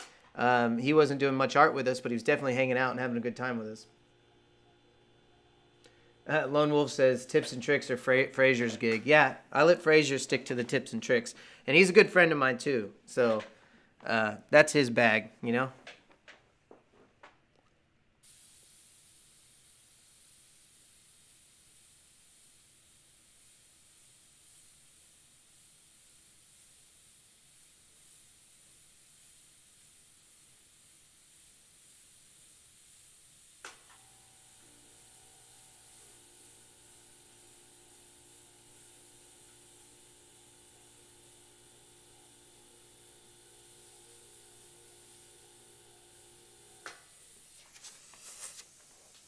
Ryan does the art. Hey, Fraser does the art too. Yeah, I like people have always said that I'm really good about explaining things, I guess, or putting things into certain contexts. And I think that's my gift, and that's probably why I think these live streams are good. Because I can just kind of take you through my thoughts. Again, I do these live streams on Patreon, which are a little more thorough and direct, but whereas these public ones are, you know, more loose. But yeah, that's how I kind of like to handle it.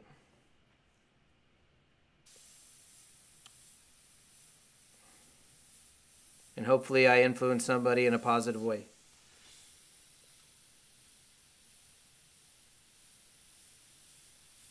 Or at least entertain them.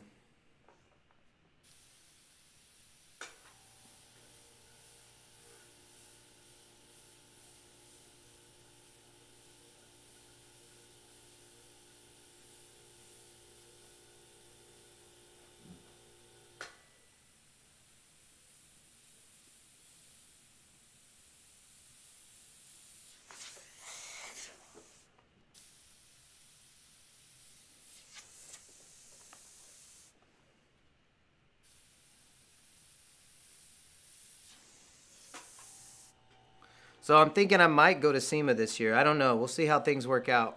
But hopefully I'll see you guys if you go out there. Is anybody going to SEMA? Comment whoop, whoop, whoop. No, that's stupid. Just say what's up if you're going to SEMA. My brother has a podcast. That's his like catchphrase.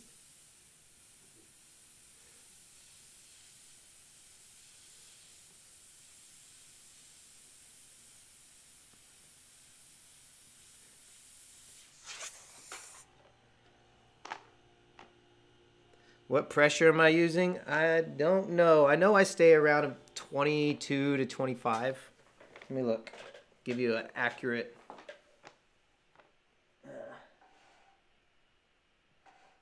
Yep, exactly there. I'm about 22 PSI.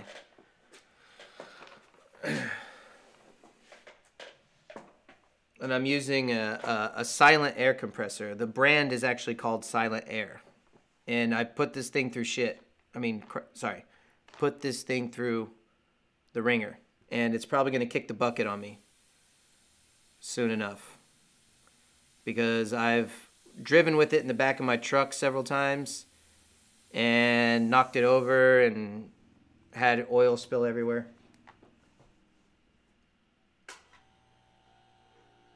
Who's been my biggest influences and why? No. Well, it's no secret that Corey St. Clair has been a very big influence on me. One of my best friends, Mondo Saldana, Art by Mondo, or Mondo Chromatic on Instagram, is a huge influence. Let's see. I think Javier Soto has been a big inspiration. I'm not sure how much he's influenced me artistically, but as far as just admiring his work a lot. There's a lot of tattoo guys. Carlos, his last name just ran out of my brain. There's a guy named Sergio Sanchez, who's a tattooer who's amazing to me. He's about, I don't know what Carlos Torres is, who also I think works with Sergio Sanchez. Both those guys have been a huge influence on me. And let's see. A lot of different artists, photographers influence me a lot. I really admire the artist Gearbox, who's a good friend of mine. I wouldn't say artistically speaking I've been influenced by him a lot, but just his dedication to his art and his enthusiasm for his art has been very inspiring to me. And the way that in his large murals are really neat. And again, he's a good friend of mine, so I've had the opportunity to talk and hang out with him quite a bit. Let's see. I think Norman Rockwell is an amazing artist, and I really love the way that he's able to capture expressions. And one thing about Norman Rockwell that I think is absolutely amazing, and I am nowhere near that level, and I hope to be one day, is how not only does he capture somebody's likeness or somebody's caricature, but he tells an entire story with just one image. One very simple image, if you think about it. He doesn't even need a lot of background a lot of times, yet he tells the entire story with movement and sound and smells and everything involved with just one painting. And so Norman Rockwell is very, very huge for me. I think... of course, Da Vinci and Michelangelo and all the old masters. But let's see. Yeah, I don't know. That's a good one. I think I just go through different influences. Of course, Craig Fraser. He was my original influence. Yeah, he was a big influence on me. Yeah, I've got a lot of influences. I take influences from everyone all the time. I never turn myself off when it comes to being influenced by somebody. I always, I'm an open book to different ideas. But of course, my dad. Yeah, my dad also, like, if it's not for him and my mom. So when I was very young, my dad would draw with us at the table, and that's how I learned I could draw at all. He was teaching me how to draw Batman. When I was 2 years old, I think I was, if I remember right, I actually do remember this for some reason. I must have been older than 2, because I was old enough to hold a pencil, but not old enough to go to kindergarten or anything like that. But I remember my dad sitting with me and my brother at the kitchen table, and we drew Batman together. And that was the first time I ever remember drawing anything at all. And I remember my dad was teaching me how to smear the pencil on the paper, and I was hooked. Like, I don't have another identity. Like, I've been in love with drawing ever since then. Like, I've never veered away from it. I don't think of anything else. As far as my identity is concerned, like, I'm an artist. I've always been an artist.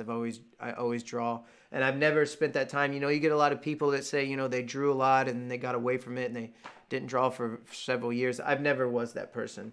In fact, I kind of get down on myself sometimes because I think I should be practicing more. I should be doing more drills. Like, there's artists that can draw out of their heads, like cartoonists and things like that. And I get really jealous because I feel like I should be better at things like that, like cartooning and that sort of things. But I tend to have a gift for realism, even though I would say my passion is more towards cartooning. It's just I've always gravitated towards realism because it was a natural flow for me. I just kind of fell into that. I didn't make I don't think I ever consciously made an effort to be a realism artist. I just kept getting closer and closer until that's what I became. And now that I guess you would call a full-blown realism artist, I think I want to go back to being more of an illustrative artist, or like more, think about Norman Rockwell, how he was able to merge both cartooning and realism together in such a beautiful way. And I think that's something I want to try to work towards. Bob Ross for Nate. Yes, Bob Ross was definitely, I mean, who isn't? Who isn't influenced by Bob Ross? I'm not big on landscapes myself. I admire them, but painting them, I've never been a fan of actually painting them. I don't like the activity of painting landscapes, but I do like the art of painting landscapes.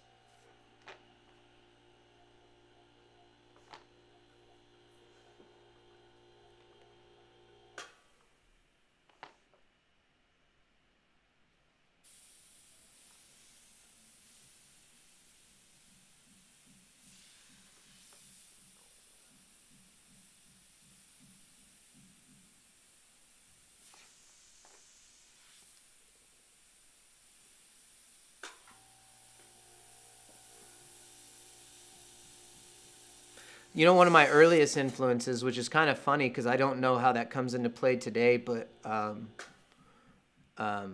Vincent van Gogh, for whatever reason, when I was younger, was my favorite artist. He was the one that I admired the most. In fact, I was thinking about that just today, how like when you grow up, somebody said something about creativity. I was watching a TED Talk about creativity, and they said that everyone is creative. Everyone's born creative in one way or another, whether it be with dance or storytelling or art or whatever the case might be. But as you get older and you learn, you start becoming more of a literal person, and you start putting creativity to the side and replacing it with something more, I guess, adult or once you learn how things are supposed to work, then you kind of replace that creative wonder with whatever's correct. And I think that's what he was saying. And it got me thinking like about the things I was interested in when I was a kid and what happened, and am I still interested in those things? Like, I remember there was a book called Incognito Mosquito when I was a kid. It was a children's book that I really, really loved. It was about a mosquito that was a detective, and I really liked the artwork in it. Like, I really liked looking at, I loved that there was this mosquito in a trench coat that was a detective. I thought it was neat and interesting, and I loved the Ninja Turtles and stuff like that. But then when I got older, I started gravitating towards portraits and liking things that are more realistic. And when I was watching the TED Talk, I was thinking, I was like, what happened to that person that really loved reading a book like Incognito Mosquito? And what would you do if you tried to replace some of your I don't know, adult sense of realism with wonder and things like that? So that's something I might play with in the future. Like, what if I did my own adult version of the Incognito Mosquito? What would a mosquito dressed in a trench coat who's a detective look like with all of my new, like, I don't know, grown-up influences? I don't know, something to think about. But I was thinking about that just the other day watching a TED Talk. No, that was last night, actually. I was watching that. I really, really, really am interested in getting back into things that are creative in the actual sense of the word creative. Like, again, I get on these like YouTube rants where I'll watch like underwater,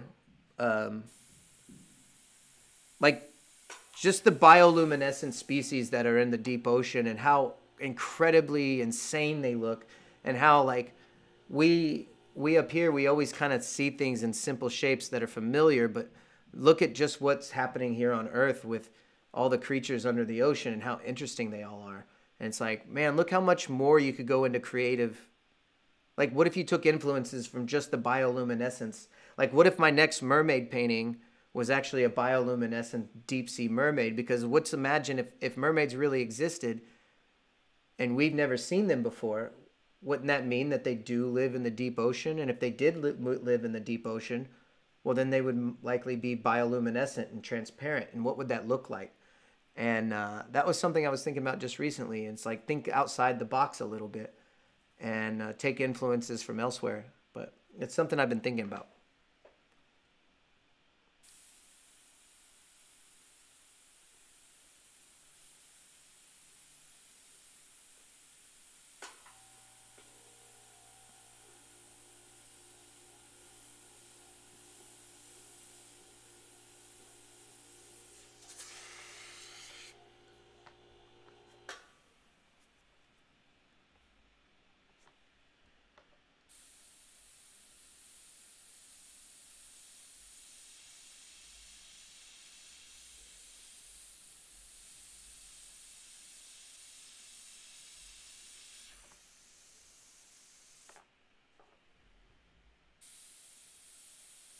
I mean, that would make sense even with the mermaid lore if you think about it, because the lore isn't that the mermaid would um, coax a sailor out of their ship, or a shipwrecked sailor, and drag them down to the bottom of the ocean, which means if they're dragging them down to the bottom of the ocean, then they are a deep sea creature.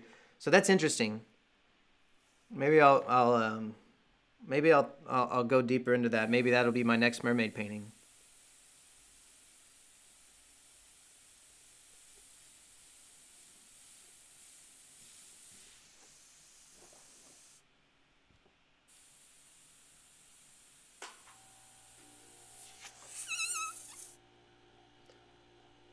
Dennis says, have I ever painted what's on my mind?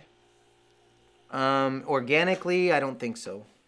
Um, I always try to pull influences. I have a hard time just drawing straight from my head, and when I do, I usually just end up drawing a face.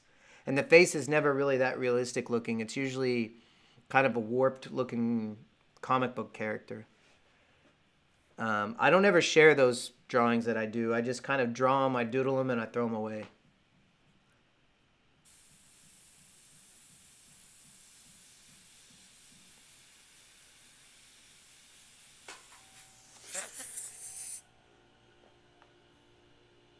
Oh, Dustin with the super chat. Thank you so much.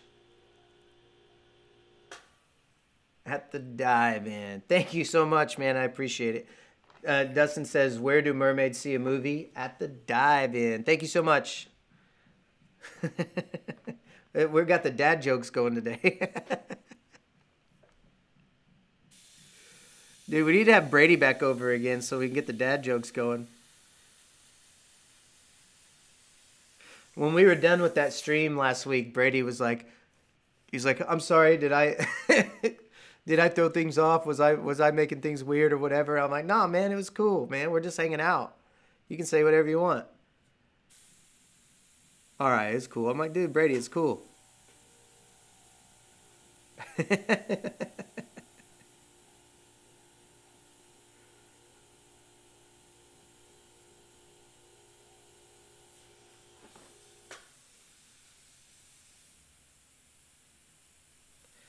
All right. Okay, so a part of me wants to okay, I'm going to show you guys the next layer real quick. Like, I know I need to kill the stream soon, but I really want to get into the next layer, so I'm going to do that real quick.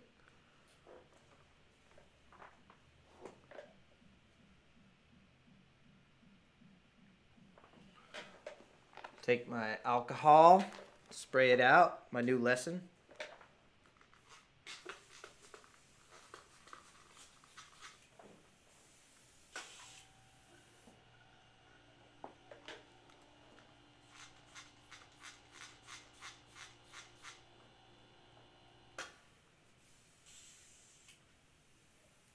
Almost looks like it dries it up.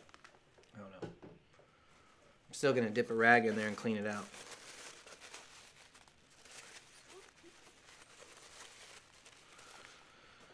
All right.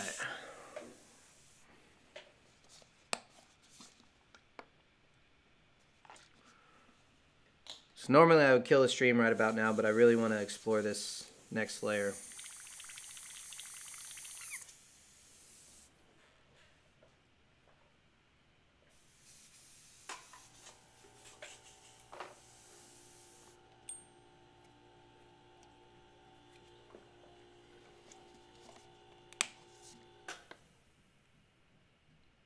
I feel like the alcohol didn't do it any favors that time, but we'll see.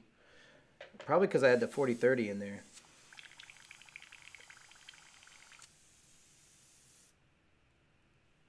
Alright, well, it's fine. Alright.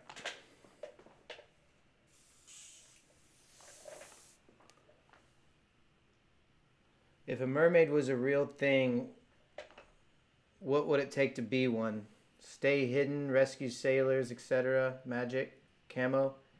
I know, if it was a real thing and we still hadn't discovered it, it must live at the bottom of the ocean. But what would it want with the sailors, though? Maybe that's why they're half human. They're stealing something from us for their camouflage. Maybe that's what they are. Maybe they are a fully camouflaged fish. And they're shapeshifters.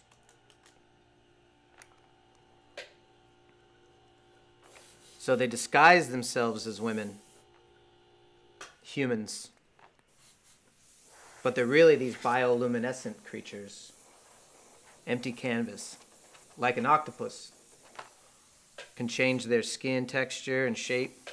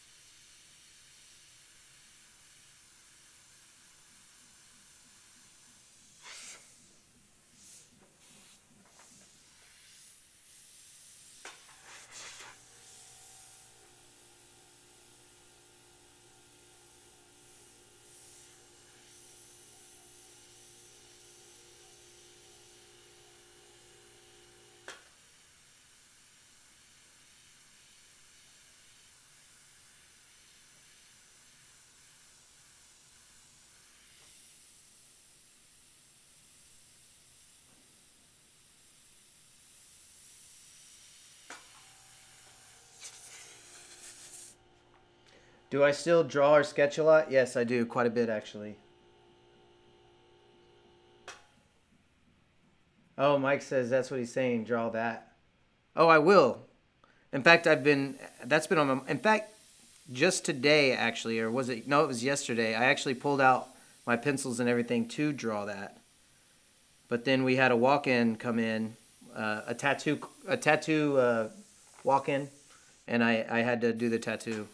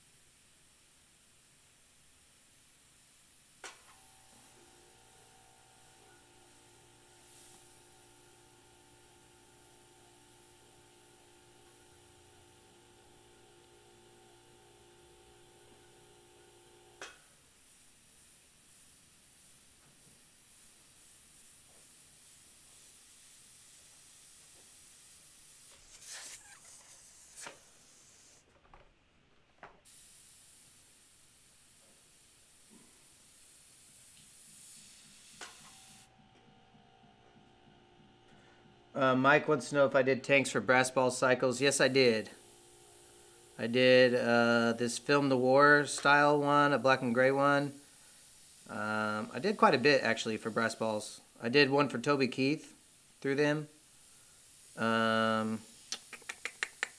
Yeah, I did quite a bit for them. Back in Oklahoma.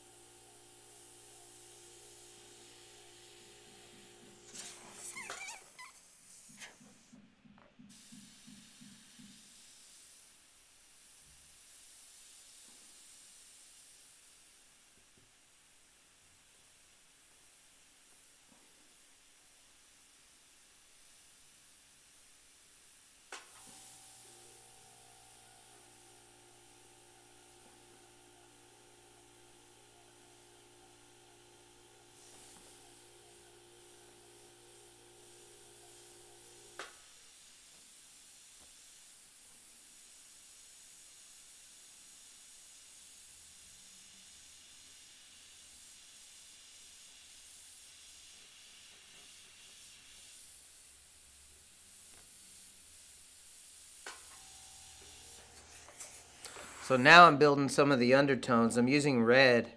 So it's more red than the actual undertone will be, but I'm going to tint that later. It kind of, all these layers show through and they really do a lot for it. Mike says a girl with a with a cowboy hat and a revolver. Yeah, that girl was actually my girlfriend. That's Faith on that bike. That was the Toby Keith one.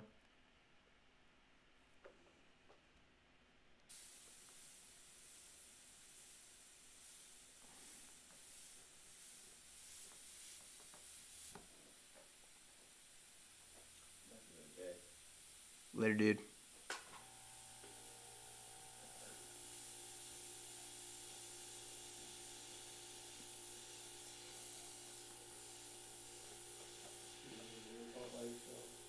No, I'm about done. We're about to call it here in a bit. Guys, we got about... I'll go till 9:30 here, which is Eastern time. So we've got 9 minutes.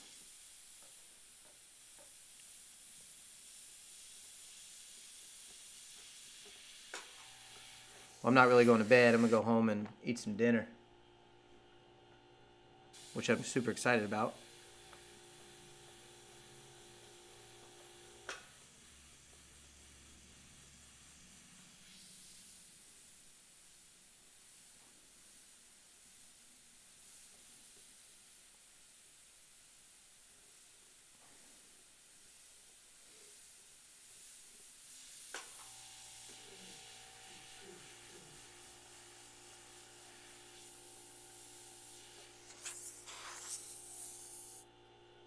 EZ, welcome. You're late to the party, bro.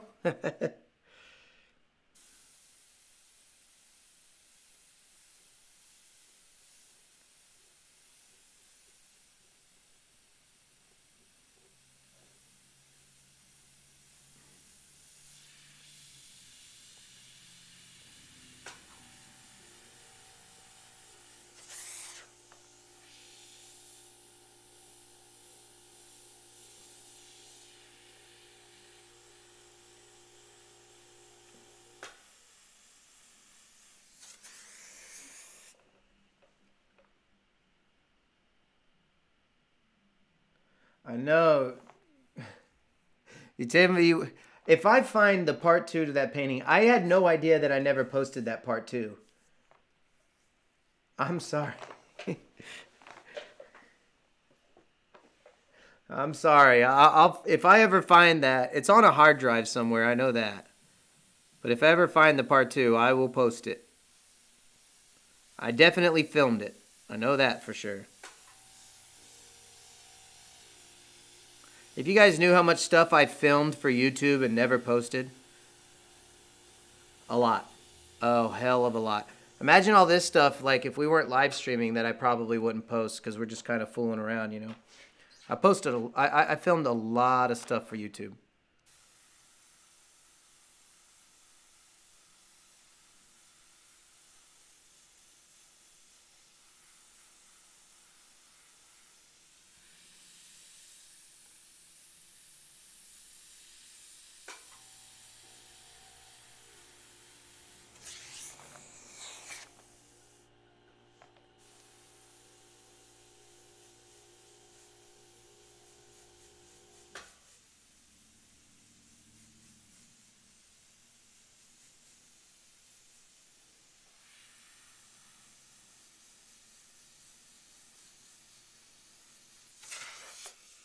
Oh, easy. Had to work. Cool. Cool enough. We've been working too.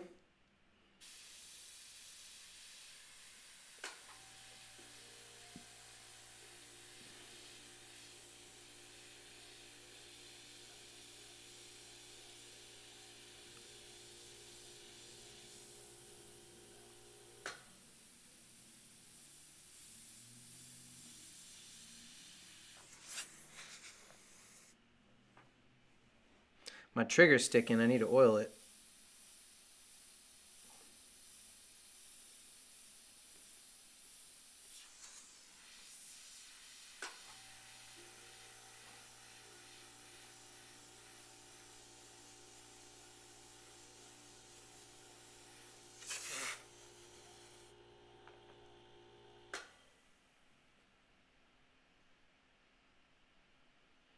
You said people don't really buy instructional videos or DVDs anymore. Yeah, I know. They don't. I mean, why would you? Everything's on YouTube. That's why the Patreon is good. Like, you guys see me. I'm sharing everything that I have with you. And then the Patreon is more personalized. But really, the Patreon for me, it's you guys showing support because we really can't make money sharing our information anymore. Not that I ever really did. I always kind of shared my information for free. But when you share your information for free, a lot of times it gets to where it takes a back seat because if you can't make money doing it, then other things become more important. And when those things like become more important, then the people that expect you to create content get upset with you, and they're like, "What happened to you? You know, you were supposed to, do part 2 or whatever." And the truth is life got in front of it because we do it for free. It's just like any hobby, sometimes the hobby has to take a back seat to real life.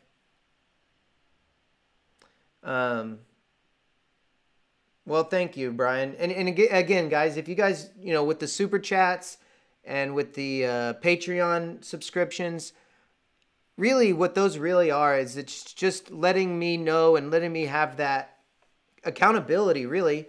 Like, if you guys are paying me, like, whether it be through tips or whatever, it keeps me accountable to sharing, So if something comes up, like, for instance, tonight, I actually was asked to do a tattoo.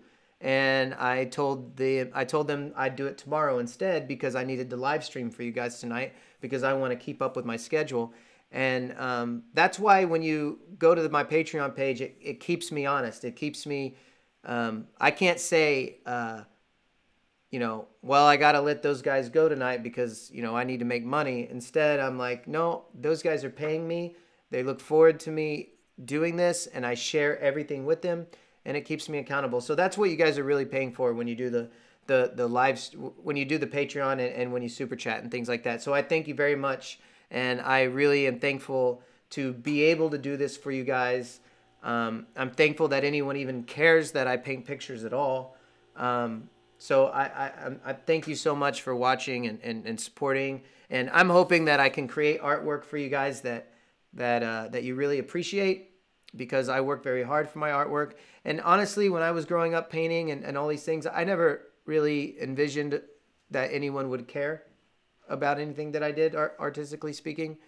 And the fact that they do care and you all care means a lot to me.